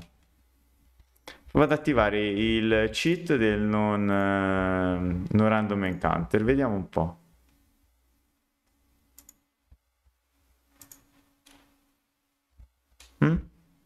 Famosi, per vedere se funziona, perché ne è detto funzioni in tutto questo.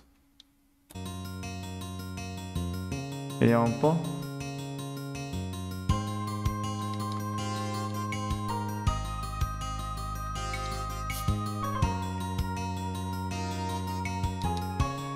Oh, funziona, però non lo volevo usare subito in realtà. È solo per fare duruzzi con voi adesso. No, più che altro per evitare di perdere tempo per un'area che non serve a niente. Tanto come vi dicevo poi farmerò con calma. Nei giochi di ruolo così vecchi ho intenzione proprio come politica, diciamo mia, di attivare sempre se ci sono questi tipo di cheat per evitare appunto di appesantire anche la visione, insomma, perché ragazzi, i giochi vecchi erano belli, ma da vedere quando fai il 200° combattimento in 3 minuti un po' le patisci, vedi, infatti non è servita a niente. Ora usciamo e lo disattivo, e tanto c'è bisogno di renderlo fatto velocissimo. Scusate, solo una cosa.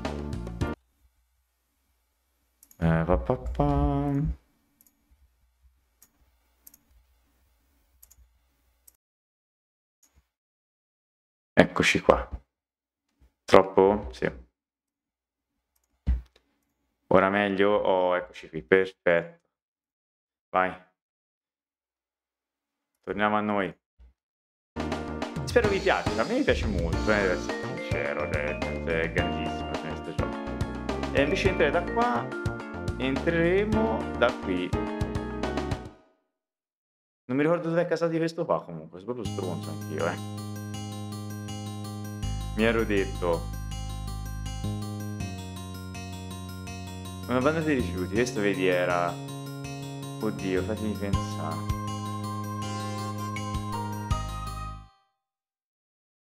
Ma aumento di livello perché devo,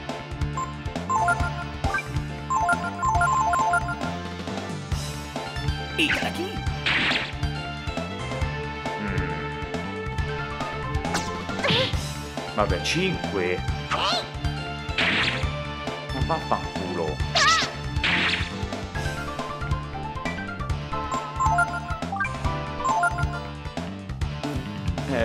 Difendiamo, dai. Vedete come si difendono? Abbiamo tutte... Vabbè, non ho preso niente nemmeno stavolta. Vabbè, dai. Aumentiamo di livello, però.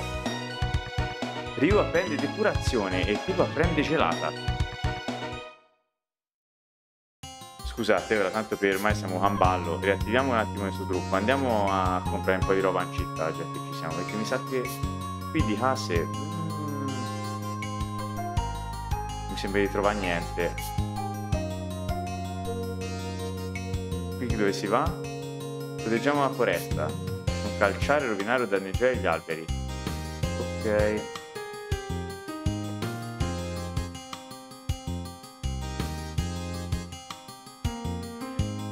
Perché l'area sembra piccola ma c'è grossotta in realtà, Oh, vedi, come ti trova qualcosa. Mela verde, ottimo. Come vedete ho disattivato gli incontri casuali, però senza, come si suol dire, senza rancore.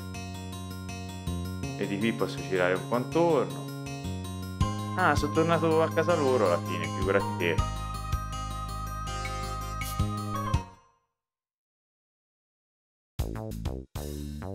Sono tornato qua.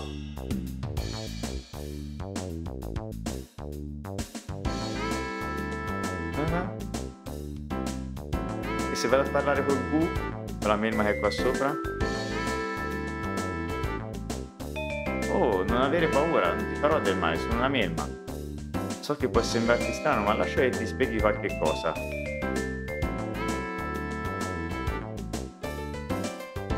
Parlami di... esamina. Oh, che fa esamina? In battaglia i mostri usano ogni genere di abilità contro di te.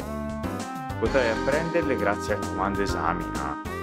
Se non ci riesci al primo tentativo, continua a riprovarci. Calma, parlami di... turno X. In battaglia, se sei più veloce del nemico, potresti avere un attacco di extra. Si può acquisire più agilità con un equipaggiamento più leggero. È una buona strategia da provare. Parlami di... abilità. Vabbè, ricorda, molti mostri hanno abilità che usano solo in determinate situazioni. Come ad esempio quando sono feriti. No, ragazzi, ma qui cambia tutto, No. Cioè, a me mi devo... Cacchio, devo farlo su tutto ora.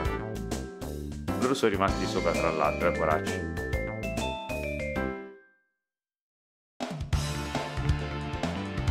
Scusami, Come fa a capire?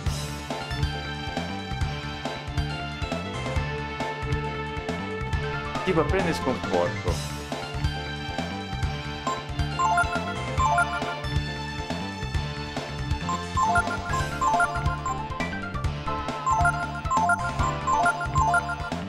Ma io posso appendere tutti ste robe?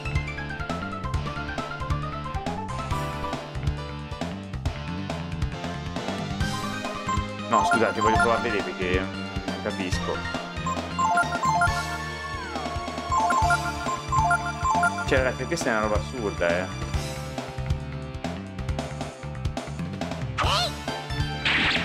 Ok, è morto ora, vabbè. Però, scusate, voglio vedere una cosa, perché... Quindi ora ho preso l'abilità.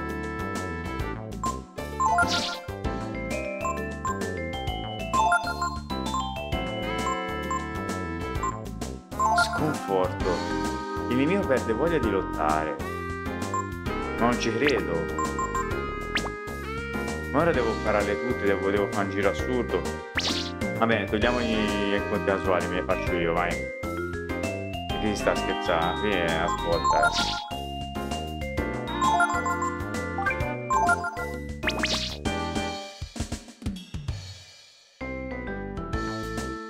Non posso fare niente.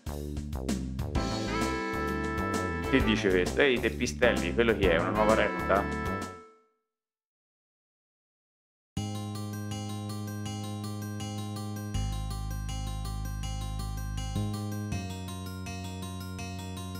Andiamo un po' di qua. Qua c'è il Monte Glaus qua. Qui non abbandonate i rifiuti. Oh ragazzi, ho girato tutto, mi sa che devo andare al villaggio allora, perché se avete qualche suggerimento ditemi anche voi, perché questa casa non la trovo, senti, ma è vero Dio. Qui è dove sono già stato. Torniamo al villaggio, qui si compra anche un po' di equipaggiamento, senti. Alle brutte. Questo chi? Oh, guarda, gente nuova. Bunyan è un ottimo cacciatore, ma mi chiedo se persino lui riesca a cacciare qualcosa da mangiare ora come ora. Quel mostro sul Monte Glaus è sceso fino alla foresta e ha mangiato tutti gli animali. Che cosa faremo adesso? Forse sono per la strada giusta qua. E invece andiamo in città, vai, ma questa casa, cazzarola. Oh, ci deve essere da qualche parte per arrivarci. È qui, oh, perché sono un po' rincoglionito, ma torniamo un paese, vai, si compra e poi si torna a cercare casa sua.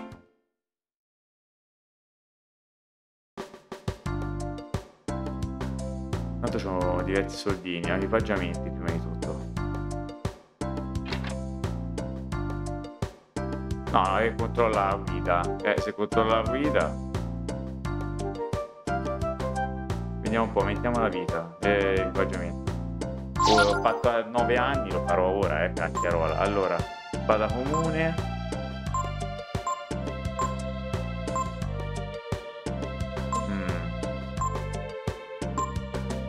Questi aumentano di 2 la forza, ma mi riduce maglia lunga. Prendiamo una maglia lunga.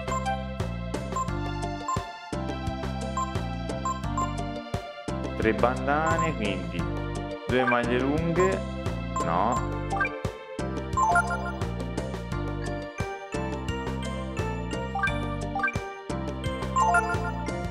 Ok. Perfetto. Ho capito, ma mi piace. No, poi evito di avere una riduzione dell'agilità, capito? Tanto ora è inutile. È inutile comprare roba troppo forte, tanto poi trovi a giro, Vedi, ora rivendo queste qua. Vedi, ora vendo. Spada curva che fa schifo, ma infatti non vale niente, e basta perché era tutto vuoto. Perfetto, compriamo anche 2 oggettini per curarsi. No, ma la casa è quella, devo solo trovare un modo di arrivarci. Poi erba medica ne ho in 2, ne compriamo altre 8 perché queste servono, ragazzi. Acqua bio. Compriamo le 3, vai. Antidoto fa sempre comodo, il collino non lo voglio. Questo non ci fa niente, ammoniaca. Questo mi farebbe comodissimo, non ho soldi. Canna di legno, questa si compra. E poi per questa trova si comprerà, Dai, abbiamo preso un po' di robetta utile. Ora, vediamo quanto basta dormire qui. Devi riposare la locanda? 30, ma non penso proprio, ma guarda, ma andiamocene subito. Sbagliato.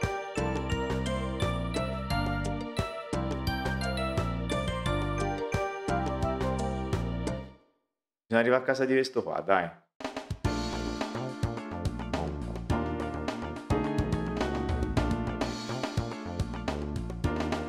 Si rientra qui, è lì la casa, vedrai. Bisogna arrivarci in qualche modo, eh.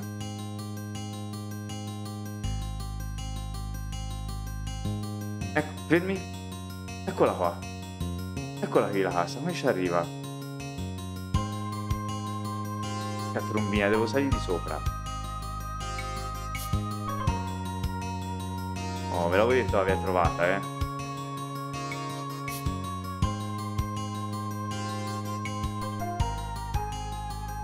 Vai così.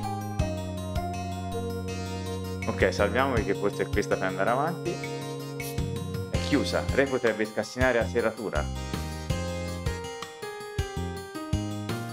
Ok.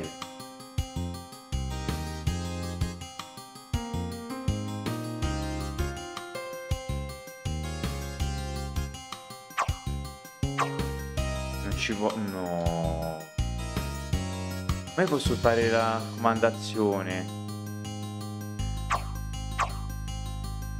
Quindi io posso fare sti cespugli? Ma dai, ma che cazzo, non ho capito una sega allora. Ah! No, vabbè, ma che si scopre ogni cosa? Rafforza la serratura. Sì, io scopro roba a caso come se ci avessi mai giocato. Come pensavo, non c'è nessuno in casa. Io mi facevo a 9 anni a giocare a sta roba, non lo so. Senza guide, senza niente. Tieni gli occhi aperti, Rio. Qualcuno potrebbe sentirci e facciamo troppo rumore. Ok, sarà meglio dividersi. Se facciamo questo posto da cima a fondo senza fare troppo rumore.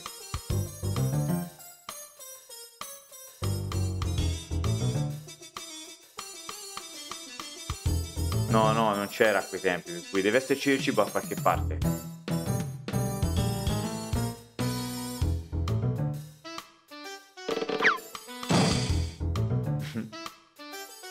Ma ti immagini? Riush!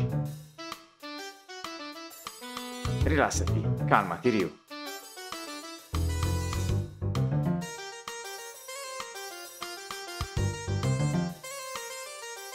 Ah, loro girano, vedi, cibo, cibo, cibo, dove l'avrà messo? No, vi giuro di no, eh. Attento dove metti i piedi, Ryu. Io vado di sotto.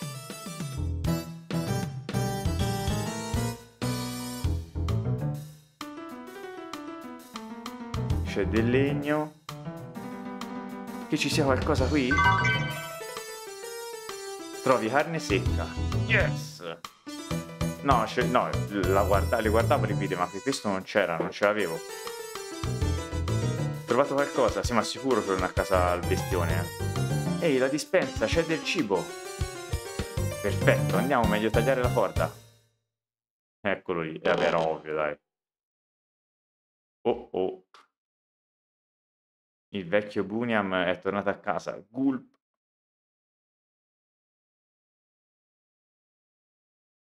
Le cose si complicano.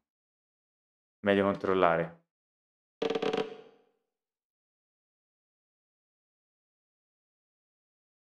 Se dovesse succedere qualcosa io lo distrarrò.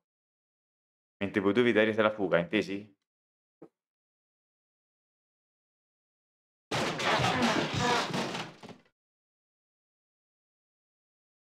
Ehi, anda tutto bene. È impossibile che Re si faccia... Ma poi che petti sonori incredibili. Credo fare meglio a vedere che succede. Tanto lui non si può più trasformare in drago per ora. Secondo me nemmeno, se non ricordo mai, nemmeno se lo ricorda. Non preoccuparti. Riusciremo ad andarcene da qui, giusto? Ora sale su, chiappare anche lui sicuro.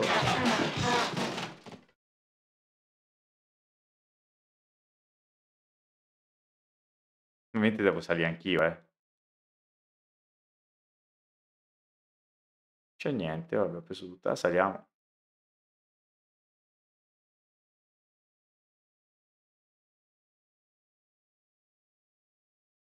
Ma mi aspettano qua fuori. Eccoli qua. Boom, secco, eh. Cazzotto in testa, bambino di 4 anni. Sapevo foste dei buoni a nulla, ma non credevo poteste scendere così in basso. Che bello, Cesco, ti somiglia un botto lui. In periodi del genere, quando si soffre la fame, non sapete che chi non lavora non mangia? Piantala, stavamo lavorando. Ancora non ci arrivi, vero? Rubare alla gente non è un lavoro onesto. Ho una mezza idea di scaricarvi nel bosco, ma... Intanto gli ha legato anche la coda, eh. Se promettete di fare ammenda, potrei perdonarvi e lasciarvi andare. Che hai in mente? Ray, tu sei giovane e robusto, non è vero? Avrei un lavoretto per te. Hai sentito parlare del Monte Glaus, vero? Bisogna andare a prendere la bestia al Monte Glaus, la grande montagna al nord del bosco. Beh, la riconoscerai quando la vedrai. Vorrei che tu andassi lassù, intesi?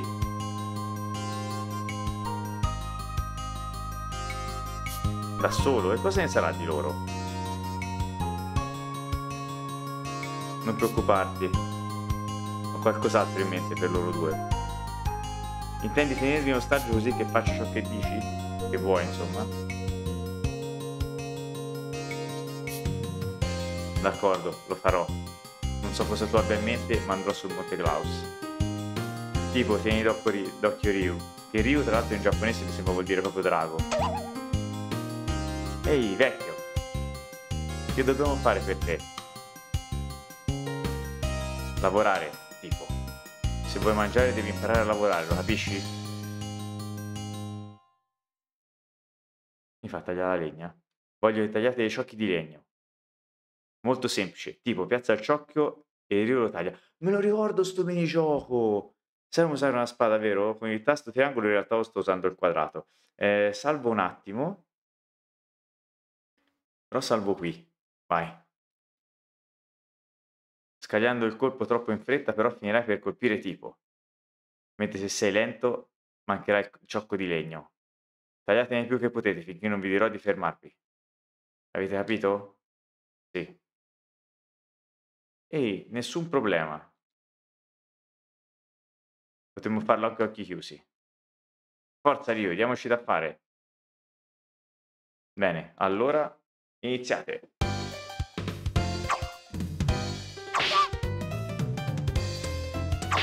E che caso.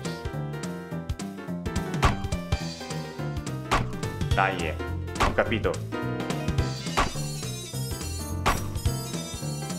Ce l'ho, ce l'ho.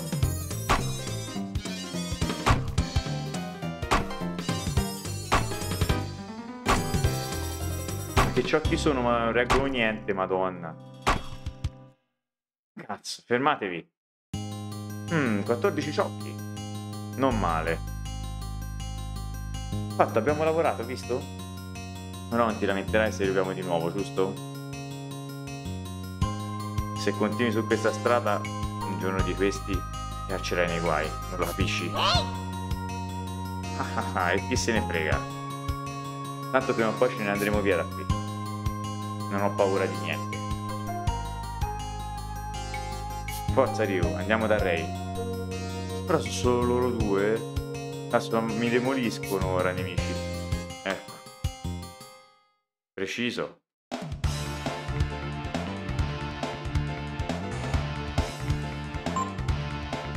Scusate, provo a vedere se imparo qualcosa da qua.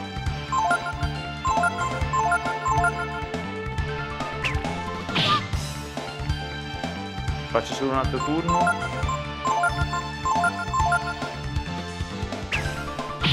No, basta, mi ha rotto il cazzo. Non va bene, uso il chip, uso il chip. Ma io lo faccio per voi, per darvi un'esperienza di livello. Anzi, togliamo i combattimenti casuali un attimo. Voglio esplorare una cosa. Che sta dicendo il vecchio? Tanto va la gatta al lato e ci lascia lo zampino. Ora, vi ricordate c'era... Io posso tagliare tutto. No, scusa, dammi. Mi sono perso qualcosa, però.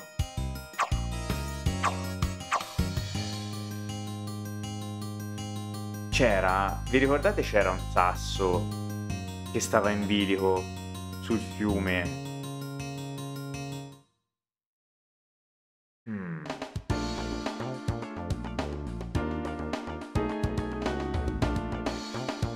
Sì, dai, era qui, era per qui. Mi sembra proprio qua.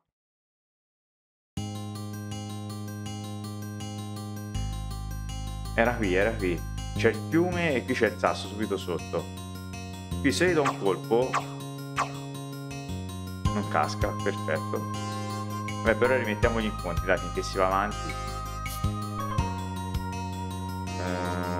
Salviamo qua.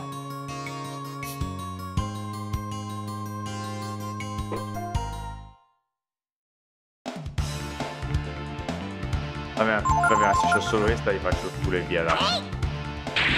È diventato così forte.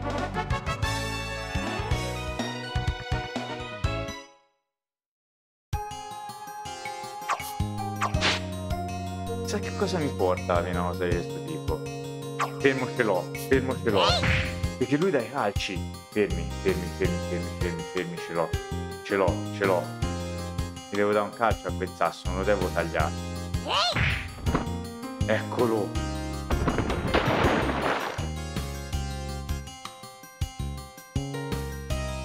Madonna, me lo ricordavo. Quanto sono forte, ragazzi. 2 zenni. Il culo a tutti.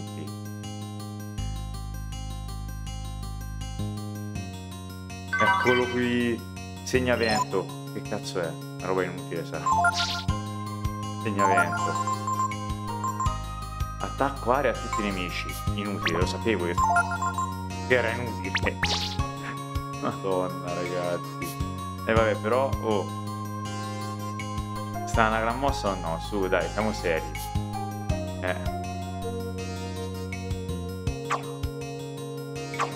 Oh, dai, su, però, chiappa. Ci voglio credere, mi piace, guarda. Oh.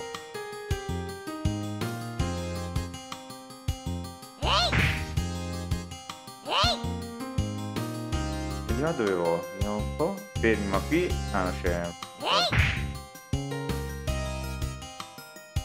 Qui è tutto chiuso. Qui che c'era qua? Forse c'è qualcosa qui. Minchia. Che ci sia qualcosa qui? Integratore, ma fighissimo, ragazzi, ma che bomba così. Dai, grandissimo. Vabbè, poi ovviamente c'è in carte, però insomma. Dai, bello, su. Oh, vai, chiappa un po'. 120, porca puttana, che è? La cuccagna. La cuccagnica. Non c'è niente. Ah, bestialità. Calciatore mancato, No, Cesco i calci nel culo ti darei in questa maniera, vedi. Moneta. Una moneta ho trovato. Allora, qui posso andare tanto. E va buono.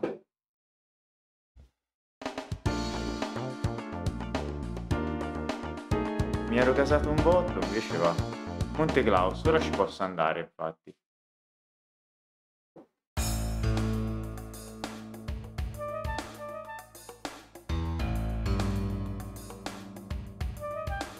Vediamo che mostri ci sono qua. Ah, vabbè, i soliti.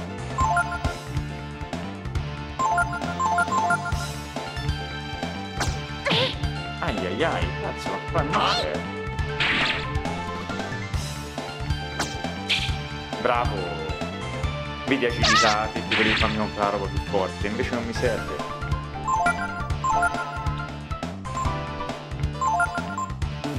Vabbè, attacchiamo sempre, tanto è uguale.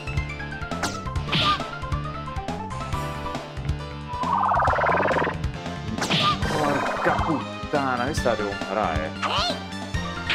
Vai, morto, meno uno.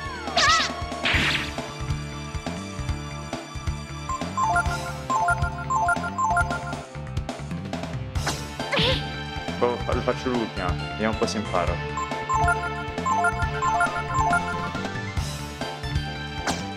Niente, via, va bene. Mi hai rotto i coglioni.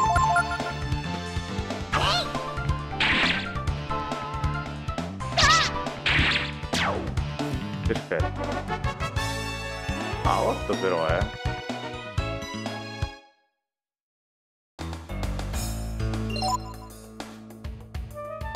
Però devo usare gli oggetti qui.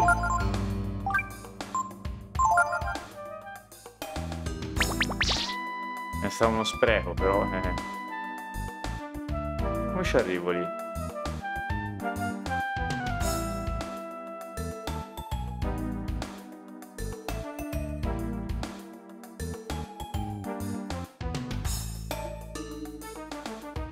Ah. Non ci arrivo? Sì. Che cazzo però.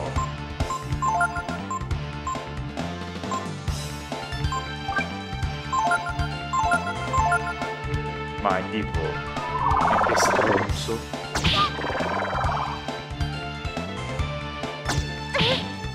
Sì, attacca domani.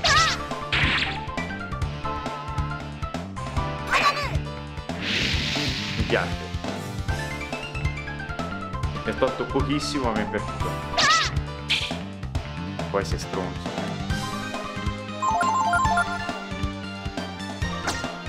Che cazzo.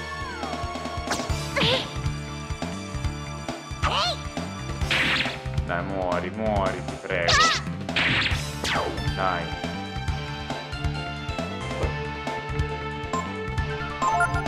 Devo usare pelata, vediamo se gli fa più male. Perché attacca sempre lui? Perché?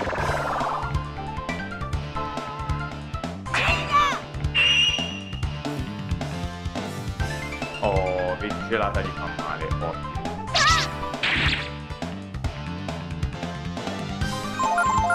Sei quasi morto qui. Dai, attacca prima te. Merda.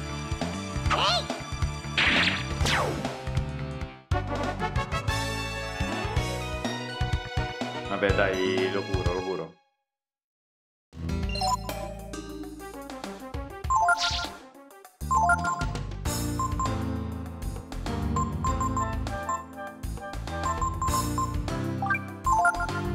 Perfetto. Antidoto, vai, tutta sta sala per niente, dato che l'ho comprato. Vediamo che c'è per qua.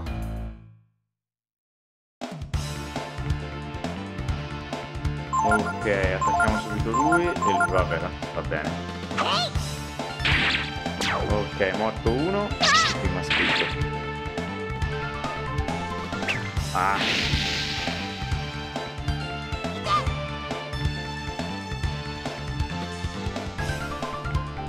Scusate, saluto Simona. Vai. Perfetto. Attacca tipo, attacca, non perde tempo, vai. Ok, scusatemi, fabrication chip. Stronzi, sono questi qua fanno male. Dai, morti.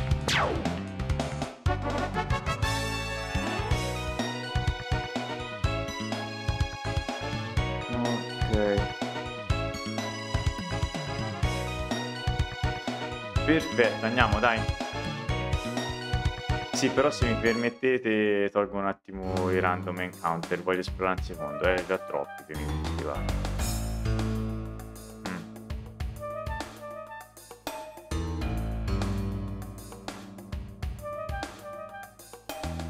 Già perso praticamente, vedi, mi sarei perso 30 volte, ottimo.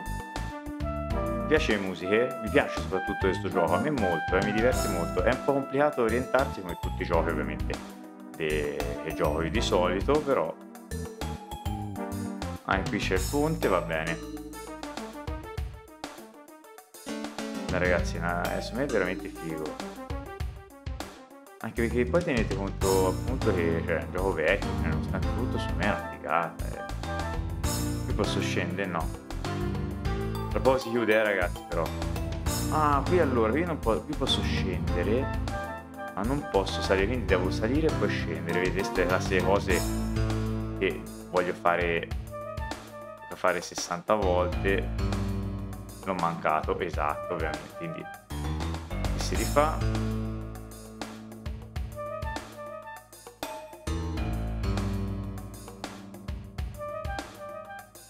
po' se si vede qualcosa. Sì, più qua devo andare.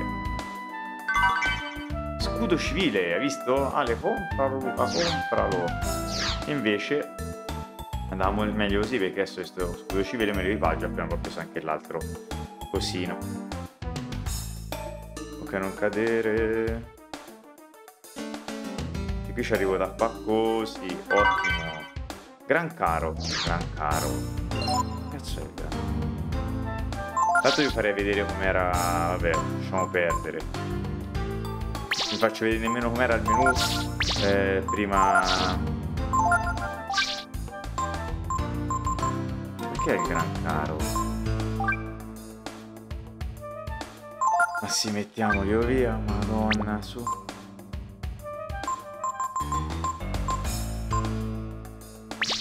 Gran caro.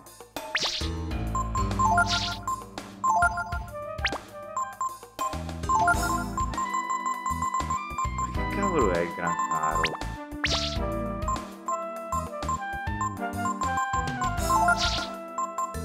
Boh. Gran caro. Non saprei davvero, comunque.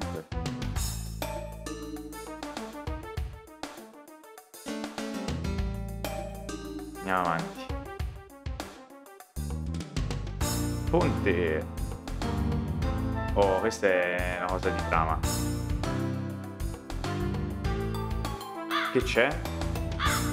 Cielo rosso. Segnaccio, ragazzi.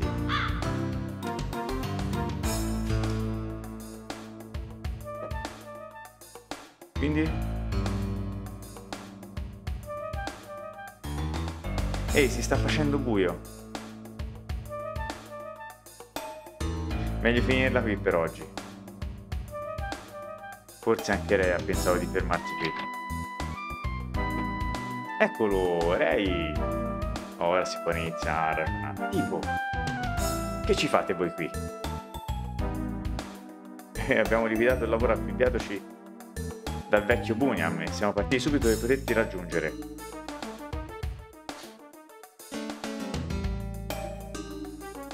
Mi preoccupava dovessi affrontare la cosa tutto da solo. Sai una cosa, tipo? Affanculo. Credo aver intuito perché Bunyan mi abbia spedito lì da solo. Beh, era preoccupato per voi. Cosa intendi dire con preoccupato per noi? Voglio dire, non ti ha minacciato che ci avrebbe tenuti in ostaggio o no?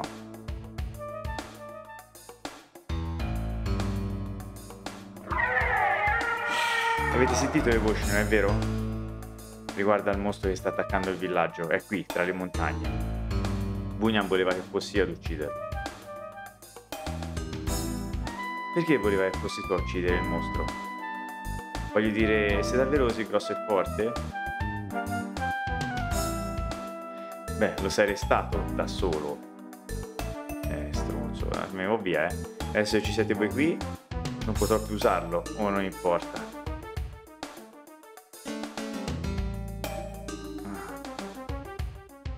Diamine, niente va mai come dovrebbe. Beh, è inutile preoccuparti della cosa al momento. Meglio riposarsi. Oh, dormiamo davvero. Sarebbe pericoloso uscire di notte. Vediamo se riesco in questi 10 minuti che restano a uccidere il mostro, dai. Svegliati, Ryu. È qua fuori, secondo me. È lui, è vicino. Oh cielo, sembra che non ci rimanga altra scelta. Usciamo di qui e sistemiamolo. Salviamo però, perché qui se no si casca male. Dimmi che sono curato tutto. Cioè, che cazzo però. Ah sì, sono curato infatti. Meno male. Aspetta, vediamo un po' se che cosa avevo trovato era per lui.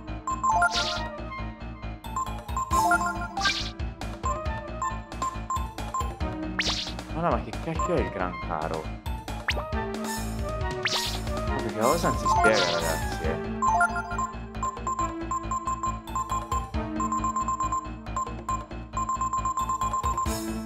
Boh, vabbè, poi ci guarderò su che roba è.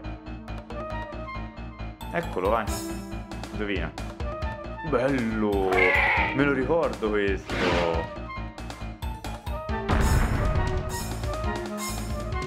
È un tipo mattiniero, eh? Sì, ragazzi, lo ship è d'obbligo, mi spiace, Ale.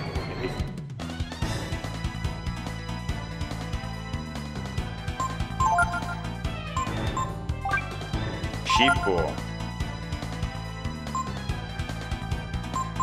Vediamo cosa gli fa. Vampata. Esamina.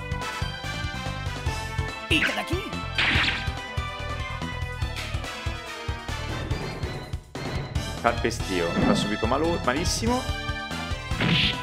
Caputtana. Caputtana. Fammelo ridire. Abilità non... Ho capito! Poretto. Sento c'è in colpa.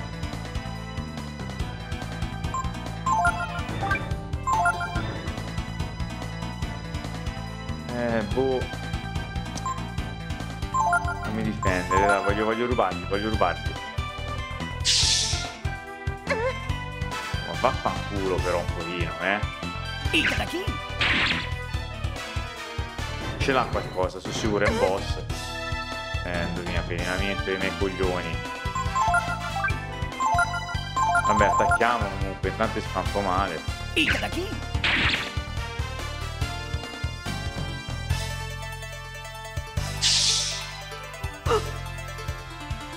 Oh, sono pronto a ricaricare io, ve lo dico.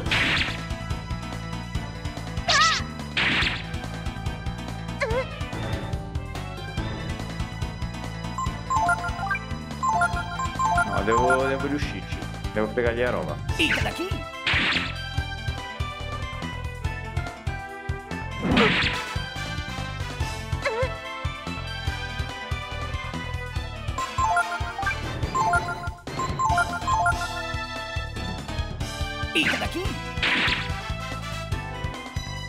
Perché se non riesco a rubare niente vuol dire che ce l'ha. È tutto lì il discorso. No, no, se no me lo diceva.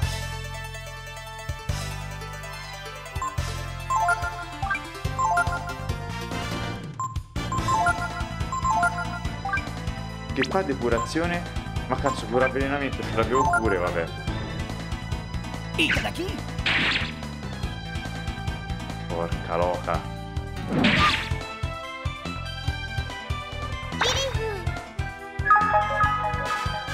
Ah, la barra viola sono i punti AP. Ma figurati, ci saremmo arrivato.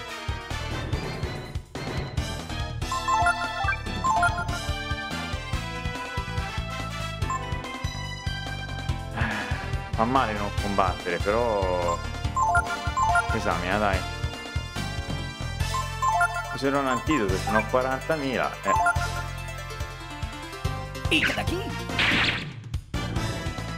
No, allora provo le ultime 2 volte e poi mi lo smetto,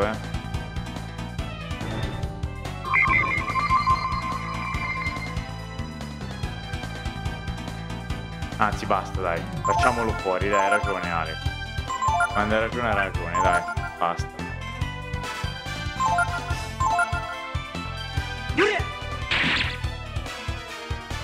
Facciamolo fuori, ovviamente. Solito culo. Ho aspettato troppo io, è colpa mia ovviamente, non è che non recrimino nulla.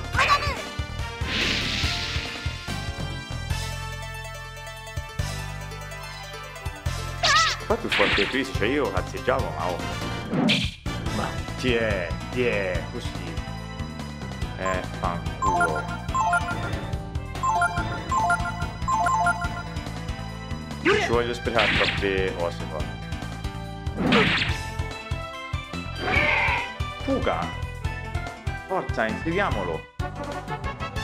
0 punti esperienza, sì! Ottimo! E posso curare qua dentro per caso? No, tanto per, tipo. Il letto sembra soffice e confortevole. Vuoi riposarti? Ma assolutamente, Mi scrive sempre Simona. Ok. Ciao. Scusate. Ok, dopo aver fatto.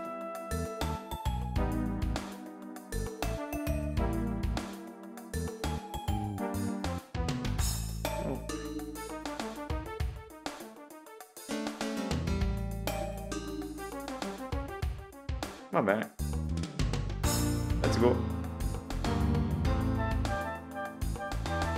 Un altare dell'antica era in cui i viaggiatori pregavano per un viaggio sereno. Vuoi salvare? Sì. Ganzissimo però. Ho dato un po' di turbo, volevo vedere come funzionava.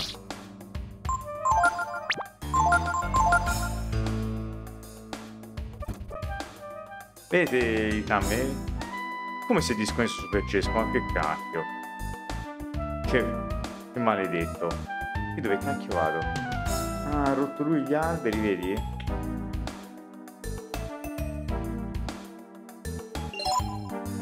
Ah, Ray non fa niente, può solamente aprire le porte, quindi.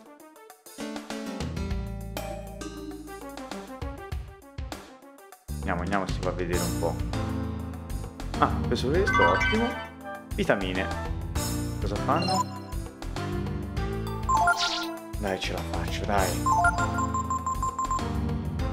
Ah, 100 PV al gruppo. Ottimo, non lo userò mai, però bello.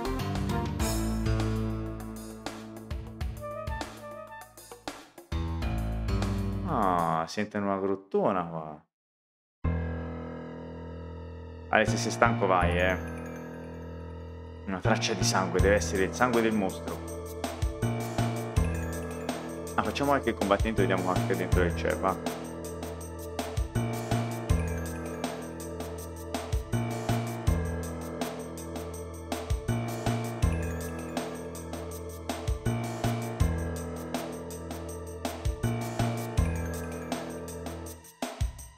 Ah, figo. Ah, cacchio, questi erano forti se non ricordo male.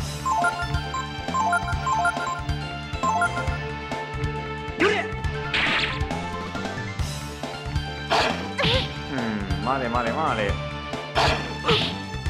Vabbè, lei è scandalosa e diventa una madonna. Vai, meno male. Che ora mi tocca attaccare per la sinistra, quindi mi puoi dire. Drago muori, sì, grande. Sei già storia, bello.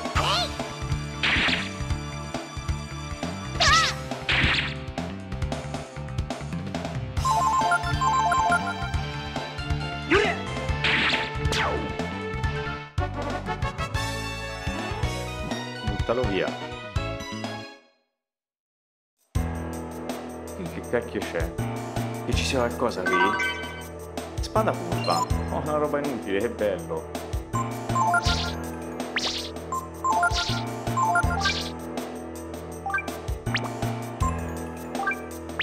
Fa schifo, io vedo perché li fanno trovare sta roba, guarda. Ah, ma qua c'è Molotov. La vorrei usare subito in realtà. No, dai, fammi uscire però, che diavolo. Belli.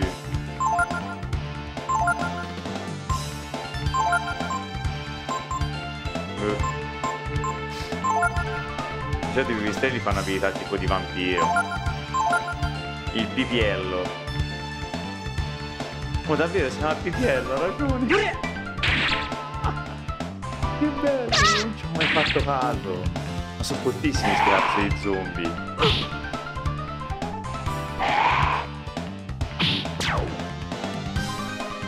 Ah, ma attaccano a caso?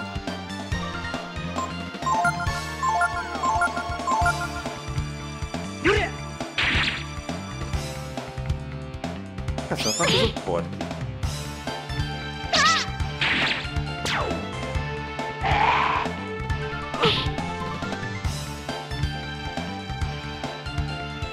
Che vuol dire riprende i sensi?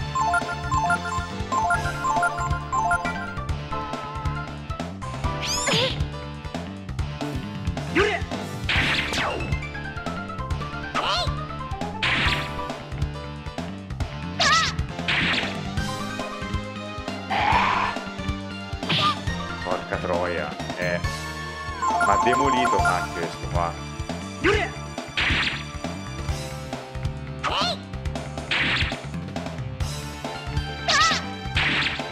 Vai, via dei coglioni, forza. Ah, ci credo, 11 esperienze sì. Allora, togliamo un attimo, tanto i nemici mi sa che sono visti tutti. Andiamo a vedere che c'è più avanti, va.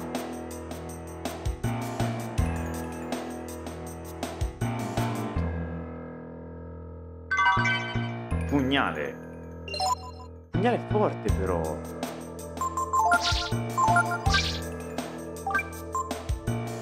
No.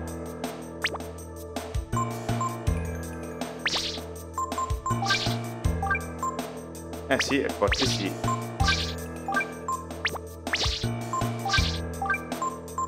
Ottimo. Il pipiello. C'è sto potremmo chiamare pipiello da non avanti, vedi? Starebbe bene come nome. C'è scodetto pipiello. Trovi talismano. Questo è un sacco di roba che si trova, ragazzi. Ma scusate, ma protezione attacchi letali. Subito. Ma guarda.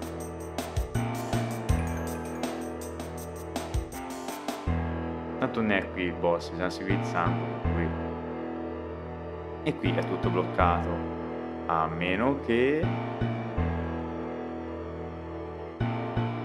questa cosa di girare l'inquadratura è scomoda quanto figa in realtà.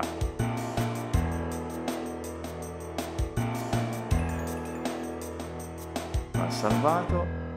Qui ci siamo già al boss, è un dungeon cortissimo, per questo lo sto facendo, se no non avrei nemmeno fatto. La traccia di sangue si ferma qui.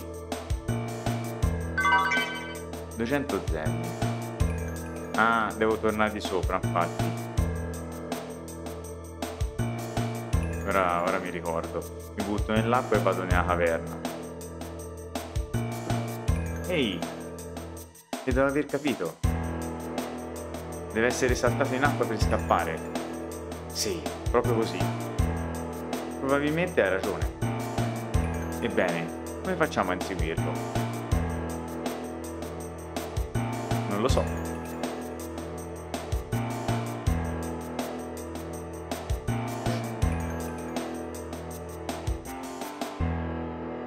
Ah, ma andava avanti lui, ora bisogna andare qua sopra allora.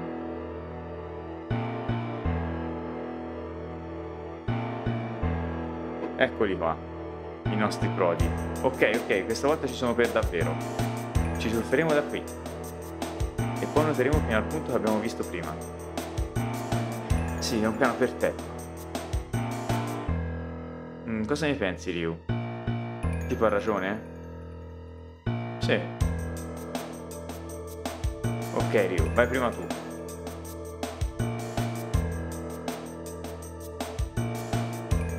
Il flusso della corrente è molto forte. Vuoi tuffarti lo stesso? E ci si tufferà, che si deve fare? Vedrai.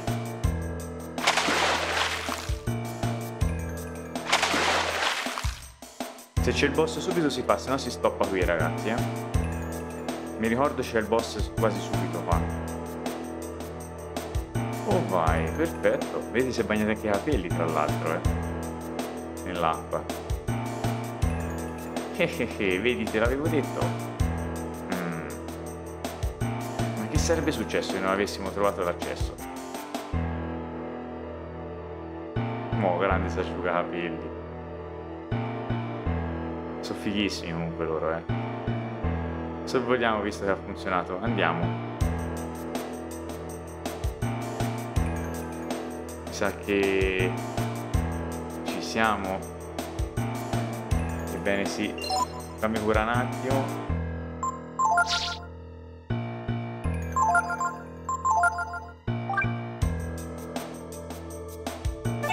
Beh, curo solo lui, tanto poteva anche non curarlo in realtà.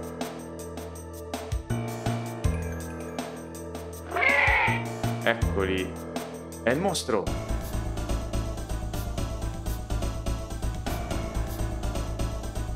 Ferito però, vedi? Ale, sei pronto a usare un po' di sano cibo? Sembra piuttosto stremato. Sarà una passeggiata a sconfiggerlo, vero Ray? Lo spero.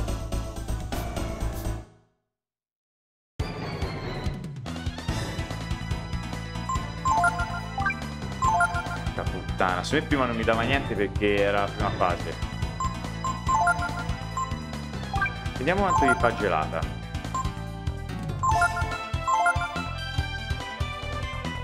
Ma che cosa fa? Fanculo te, loro.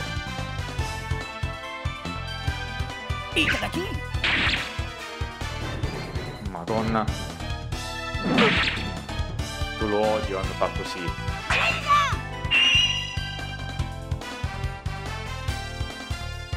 Undici, no, ne devo far fuoco allora. Allora. Scippo. La roba te la rubo, tanto qua.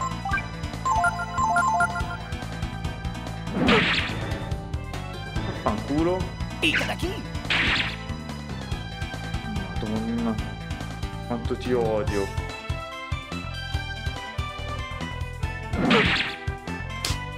Ma guarda te.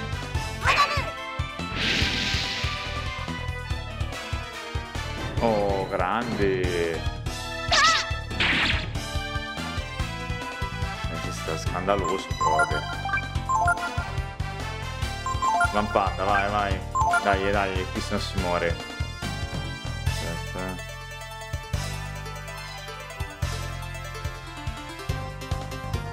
Ryu, cura.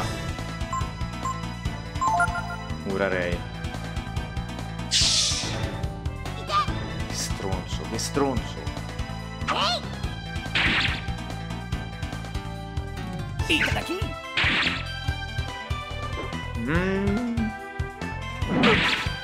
Dai, ci si fa, ci si fa. Curalo, curalo.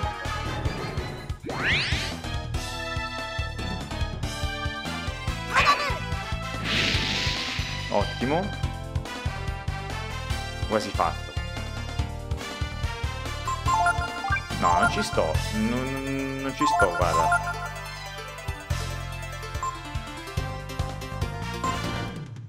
Attacchiamo comunque. Zabayone, grande, vai. Ti avevo detto Ale. Tronzetti che ce l'aveva.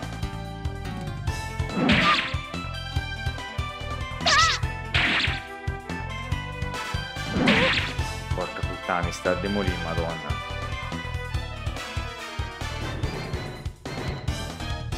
E veramente si attacca come Dio comanda, ma perché?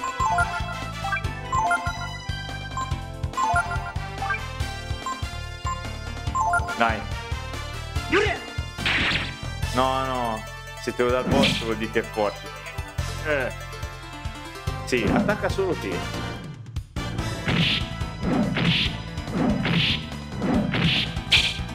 Mancato. Guardalo, guardalo, questo è il dito che ti... Boom. Comunque Teepo è fortissimo con questa vampata.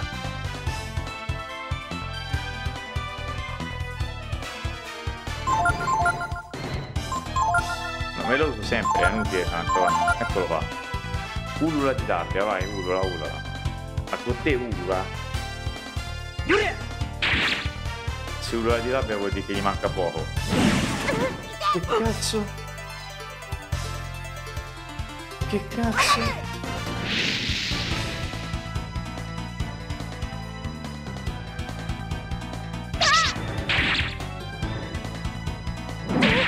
Vaffanculo, allora.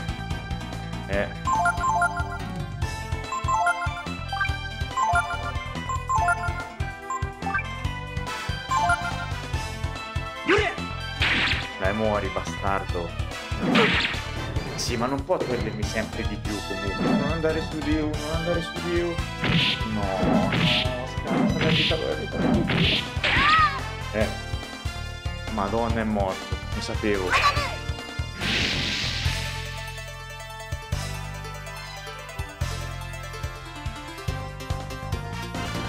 Troia. Dai, dai. Ormai si va avanti così, senti. Devo curarlo anche a lui, sennò va a finire e muoio. Ah, più insufficiente, ottimo. È morto. Sì.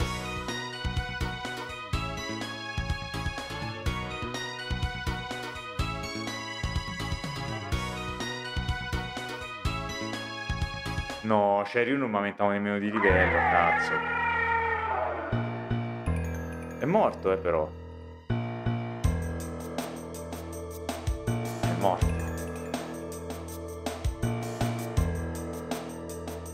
Mi fa vedere come è messo sto poro citto qua. È rimasto a livello 4 qua. Ah, domo, vabbè. Andiamo avanti, sì. È morto in piedi, come se stesse proteggendo la caverna dietro di sé. Qui lo so che è successo, ragazzi. Qui c'è una storia, una lacrima strappastorie. Vedete? Sono dei cuccioli, ma sembra che siano morti ormai da tanto tempo. Quella nube non deve essersene resa conto da continuare a portare loro cibo nella speranza si riprendessero. Cielo, non era troppo sveglia, dico bene? Voglio dire, se i cuccioli erano già morti. Mentre sta creatura era andata nel villaggio a rubare la roba perché voleva dare da mangiare ai cuccioli e però erano già morti. Cavolo, ditemi che non è assurdo. Se non è assurdo. Ora si chiude allora. Ah, volevo farvi vedere cosa fa lo zabaione però prima di chiudere. Cioè non me lo ricordo che fa in realtà. Aumenta forza. È un aumento di stat permanente questo. Su Rio ovviamente perché il protagonista è tutto su di lui. Sono dei cuccioli. Ma sembra che siano morti ormai da tanto.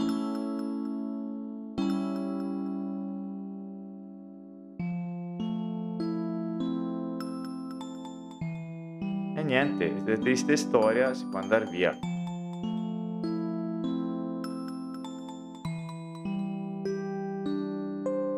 Poretta.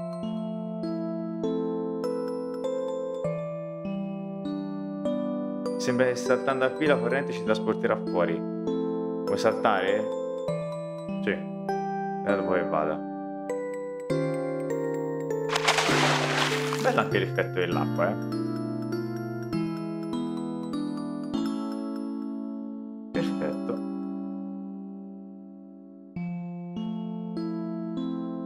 Secondo me ci porta diretti al villaggio comunque, Che tristezza.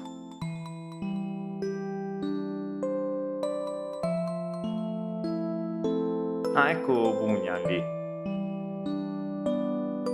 Ebbene, cosa si prova a fare del vero lavoro? Una volta tanto. Quando giungerà la primavera, gli animali faranno ritorno e le cose saranno più semplici. Avete svolto un ottimo lavoro, congratulazioni. E se ne va. Aspetta un momento. Sapevi che la nube stava solo cacciando cibo per i suoi cuccioli? E tuttavia hai voluto che la uccidessimo lo stesso?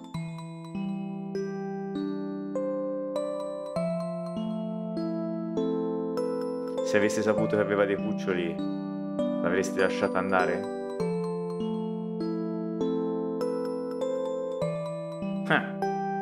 L'avremmo lasciata andare, ragazzi? Io direi di sì. Non sono un mostro. Ora ci sarà un bel riposino, ci starebbe bene.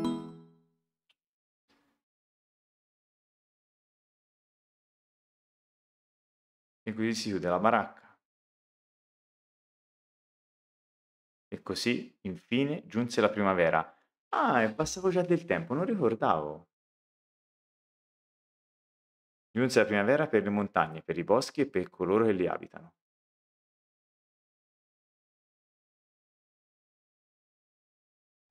Oh, va bello. Qui c'è un bel forziere, ovviamente, che mi aspetta.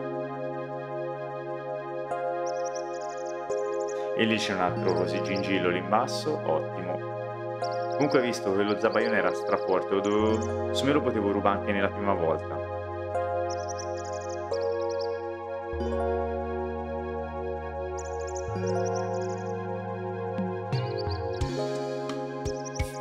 E per coloro il quale coraggio ha salvato il villaggio dalla feroce chimera nube.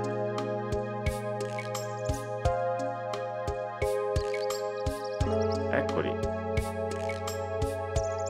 Ale, tanto ora chiudo, se vuoi andare vai pure. Grazie a ciò si sono guadagnati un posto speciale nel cuore degli abitanti. La amici siamo ben accetti.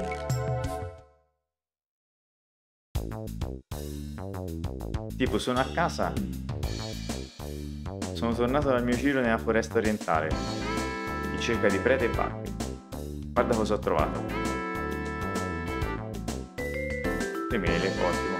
Adesso non dobbiamo più preoccuparci del cibo. Dico bene, Ray? Abbiamo fatto bene a sconfiggere quel mostro, vero? Troppo retto, credo di sì. Ray c'ha ancora rimorsi, Ehi, perché non scendiamo al villaggio e ci mettiamo in mostra? Così diremo loro che ha fatto fuori quel mostro. Non saprei, non sarebbe meglio evitare di vantarsi? E perché?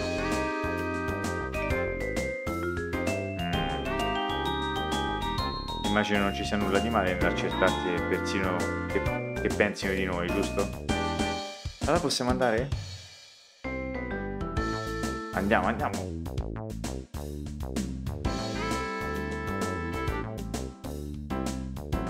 Si è salvato. Allora voglio fare un rapidissimo giro perché voglio arrivare al villaggio. Tanto siamo senza combattimenti.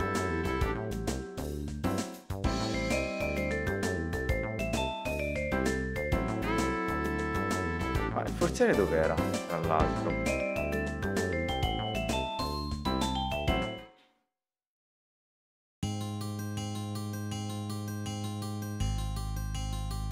Era per qui,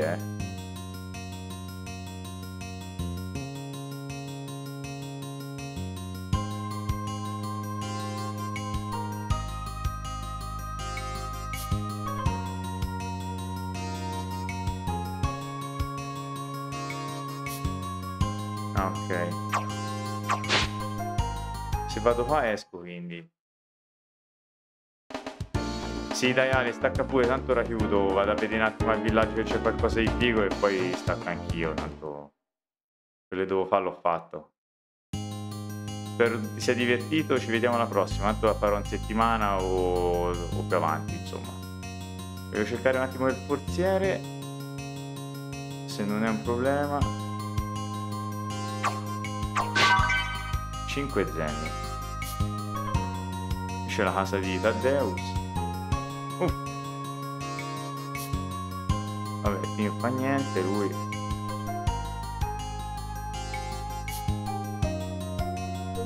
Oppure ci vado dopo tranquillamente a cercare quel forziere, sia chiaro.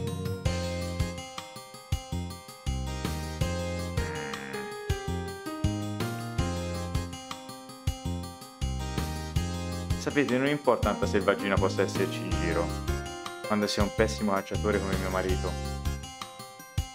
I raccolti sono sempre più floridi e c'è un sacco di selvaggina. È meraviglioso, davvero incredibile.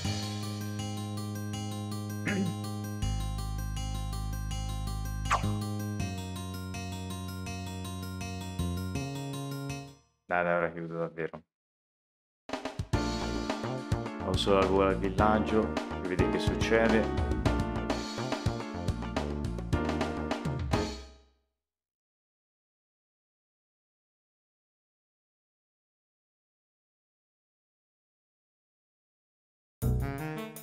Oh, eccoci qua.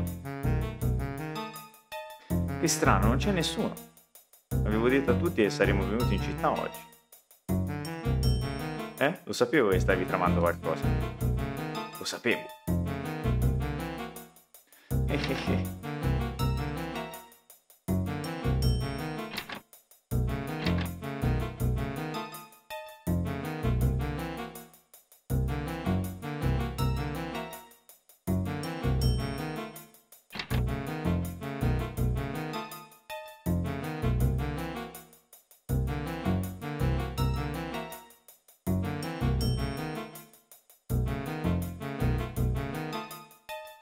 Ah, tutto il villaggio, eccolo qua.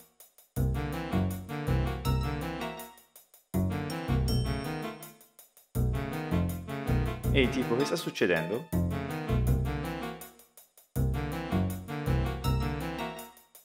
Ehi, Ray, è vero ciò che dicono? Che voi tre avete ucciso quella nube? Beh, sì. Quindi Bunyan diceva la verità. Volete dire che avete rischiato le vostre vite per noi? Beh, credo che potevo metterla in questo modo.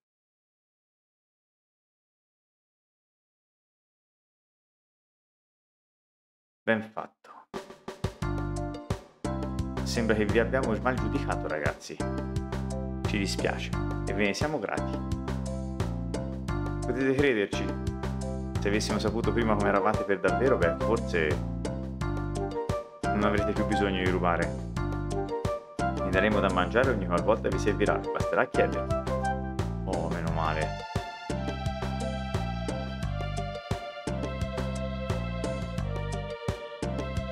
Perfetto.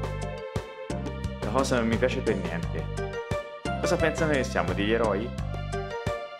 Questo che fa? Non so cosa pensi tu, ma io mi sento molto importante.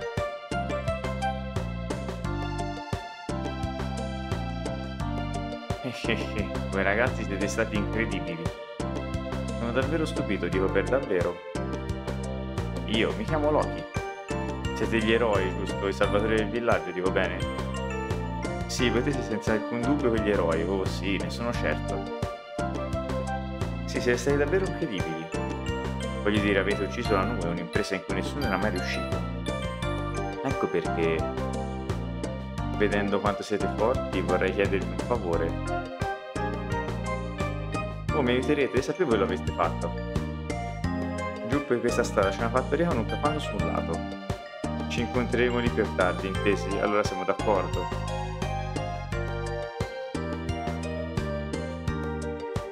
Ok, proviamo un po' il villaggiozzo, si compra 2 cosette e si stanca. Non solo dobbiamo temere un cattivo raccolto, ma abbiamo anche le tasse a farci tremare. Vorrei trasferirmi in una vera città, come Windy ad esempio.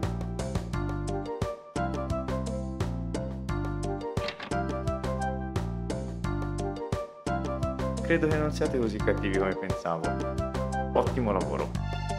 Ma si ruba tutto. No, ho già preso tutto, non c'è niente.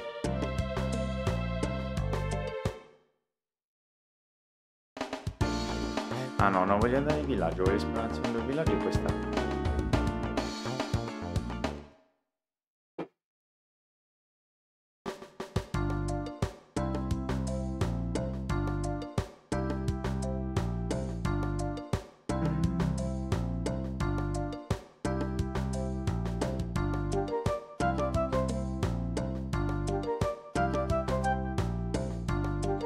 Infatti mi sa che tanto c'è il cacchio.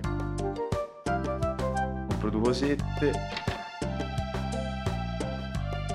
Volete delle armi dopo che altro vorrete? Vabbè, che stronzo, cazzo. Non è che te...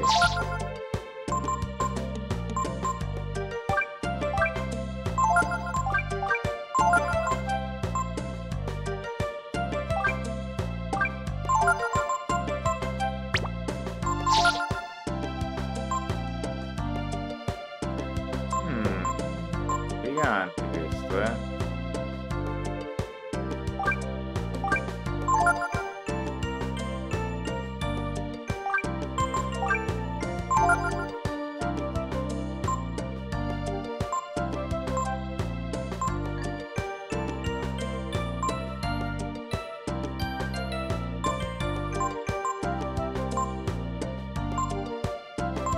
Ma potete prendere il mozzicato, sì.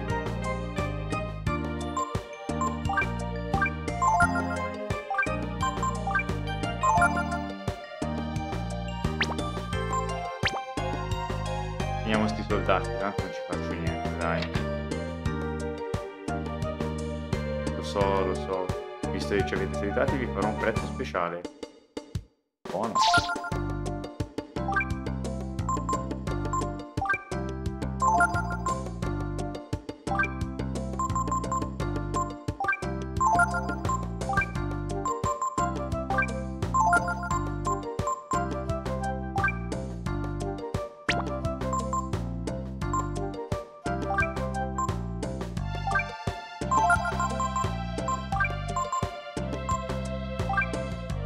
Ma sì, buttiamo sti soldacci, dai, chi se ne frega.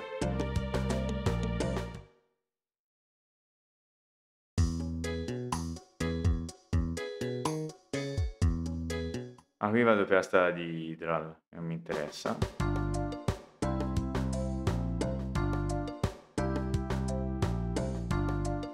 Ora che siamo tutti, volevo riesplorare... Vabbè, dai, chiudiamo. Vediamo se c'è da fare la casa che la di più in giù. È qua la fattoria. Ok, quindi c'è andare alla fattoria. Poi devo capire questo che cacchio sia. Boh. Che cacchio sarà? Qui... Questo non c'era e qui c'è dove pescare. Punto di Ragazzi, si inizia pescando la prossima volta. Ma che c'è?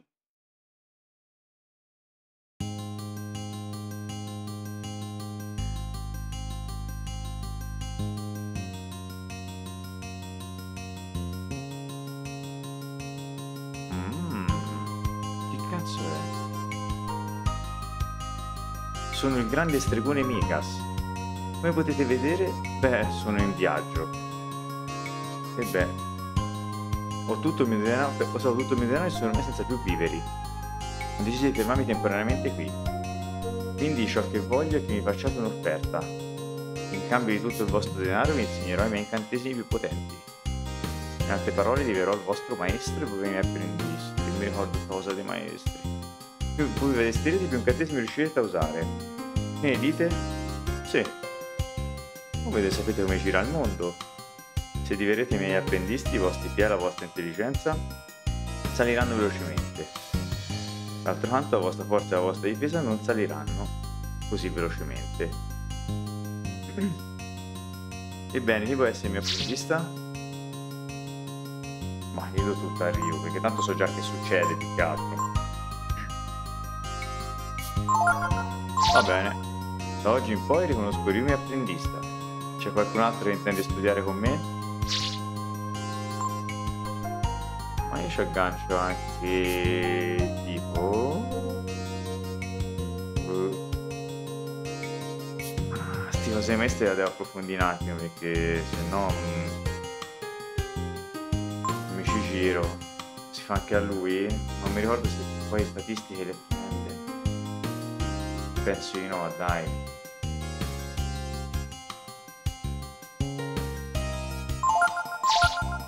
Da oggi in poi riconosco Teepo mio apprendista. No. Arrivederci. Ritornate quando sarete diventati più forti. Quando sarete pronti vi insegnerò un paio di miei incantesimi. Ah, c'ho anche da tornarci? Scusate, però. Aumento un livello con lui. Poi ci torno subito allora.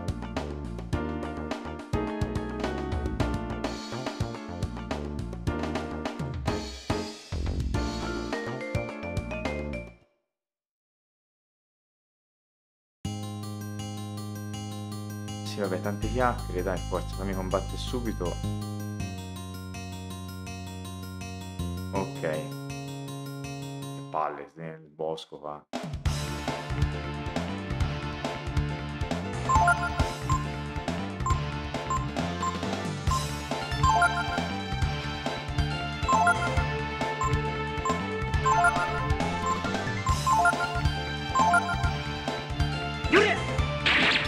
Secco. Secco 2. Grande, l'ho imparata. Pezzo 5. Rio apprende il poterello.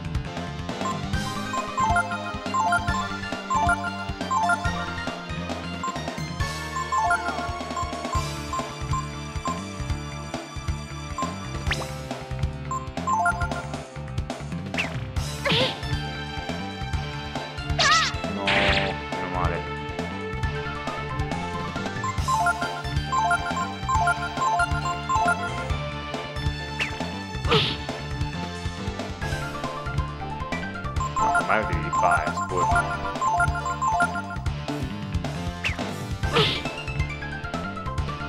Non si può? Aspettiamo allora, che devo fare? Perfetto.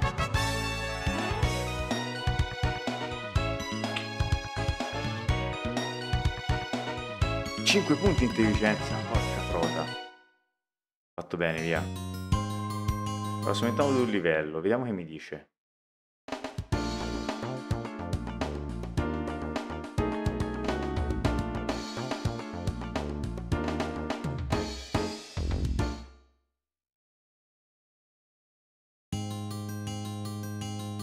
Però aumento di livello subito, mi sa,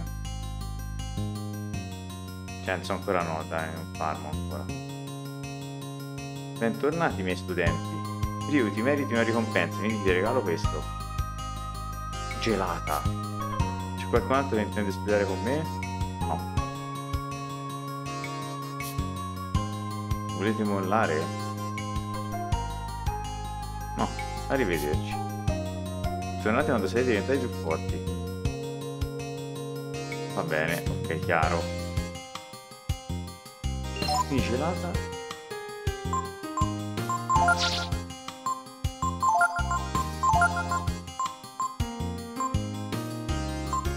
Poverella e gelata, bello. Va bene ragazzi, basta, dai, andate anche troppo per le lunghe. Salviamo. Chiudiamo. Vai. Voilà, grazie per essere stati con me, la faccio molto breve perché è tardissimo, mi gasavo troppo. Come vedete la trama non è banale, non è da piccolini perché comunque ci sono già cose abbastanza truci. E ci vediamo alla prossima live, seguitemi anche su YouTube e la serie su Is per ora, e Instagram, TikTok, Facebook dove vi pare. E poi ci vediamo alla prossima live che sarà o verso il fine settimana o addirittura tra 2. Infatti spero di fare un'altra settimana perché poi parto in viaggio e quindi poi ci si rivede a metà settembre, cioè il 9 settembre diciamo. Ragazzi è stato un piacere, non vi trattengo oltre, grazie per essere stati con me e alla prossima viaggiatori.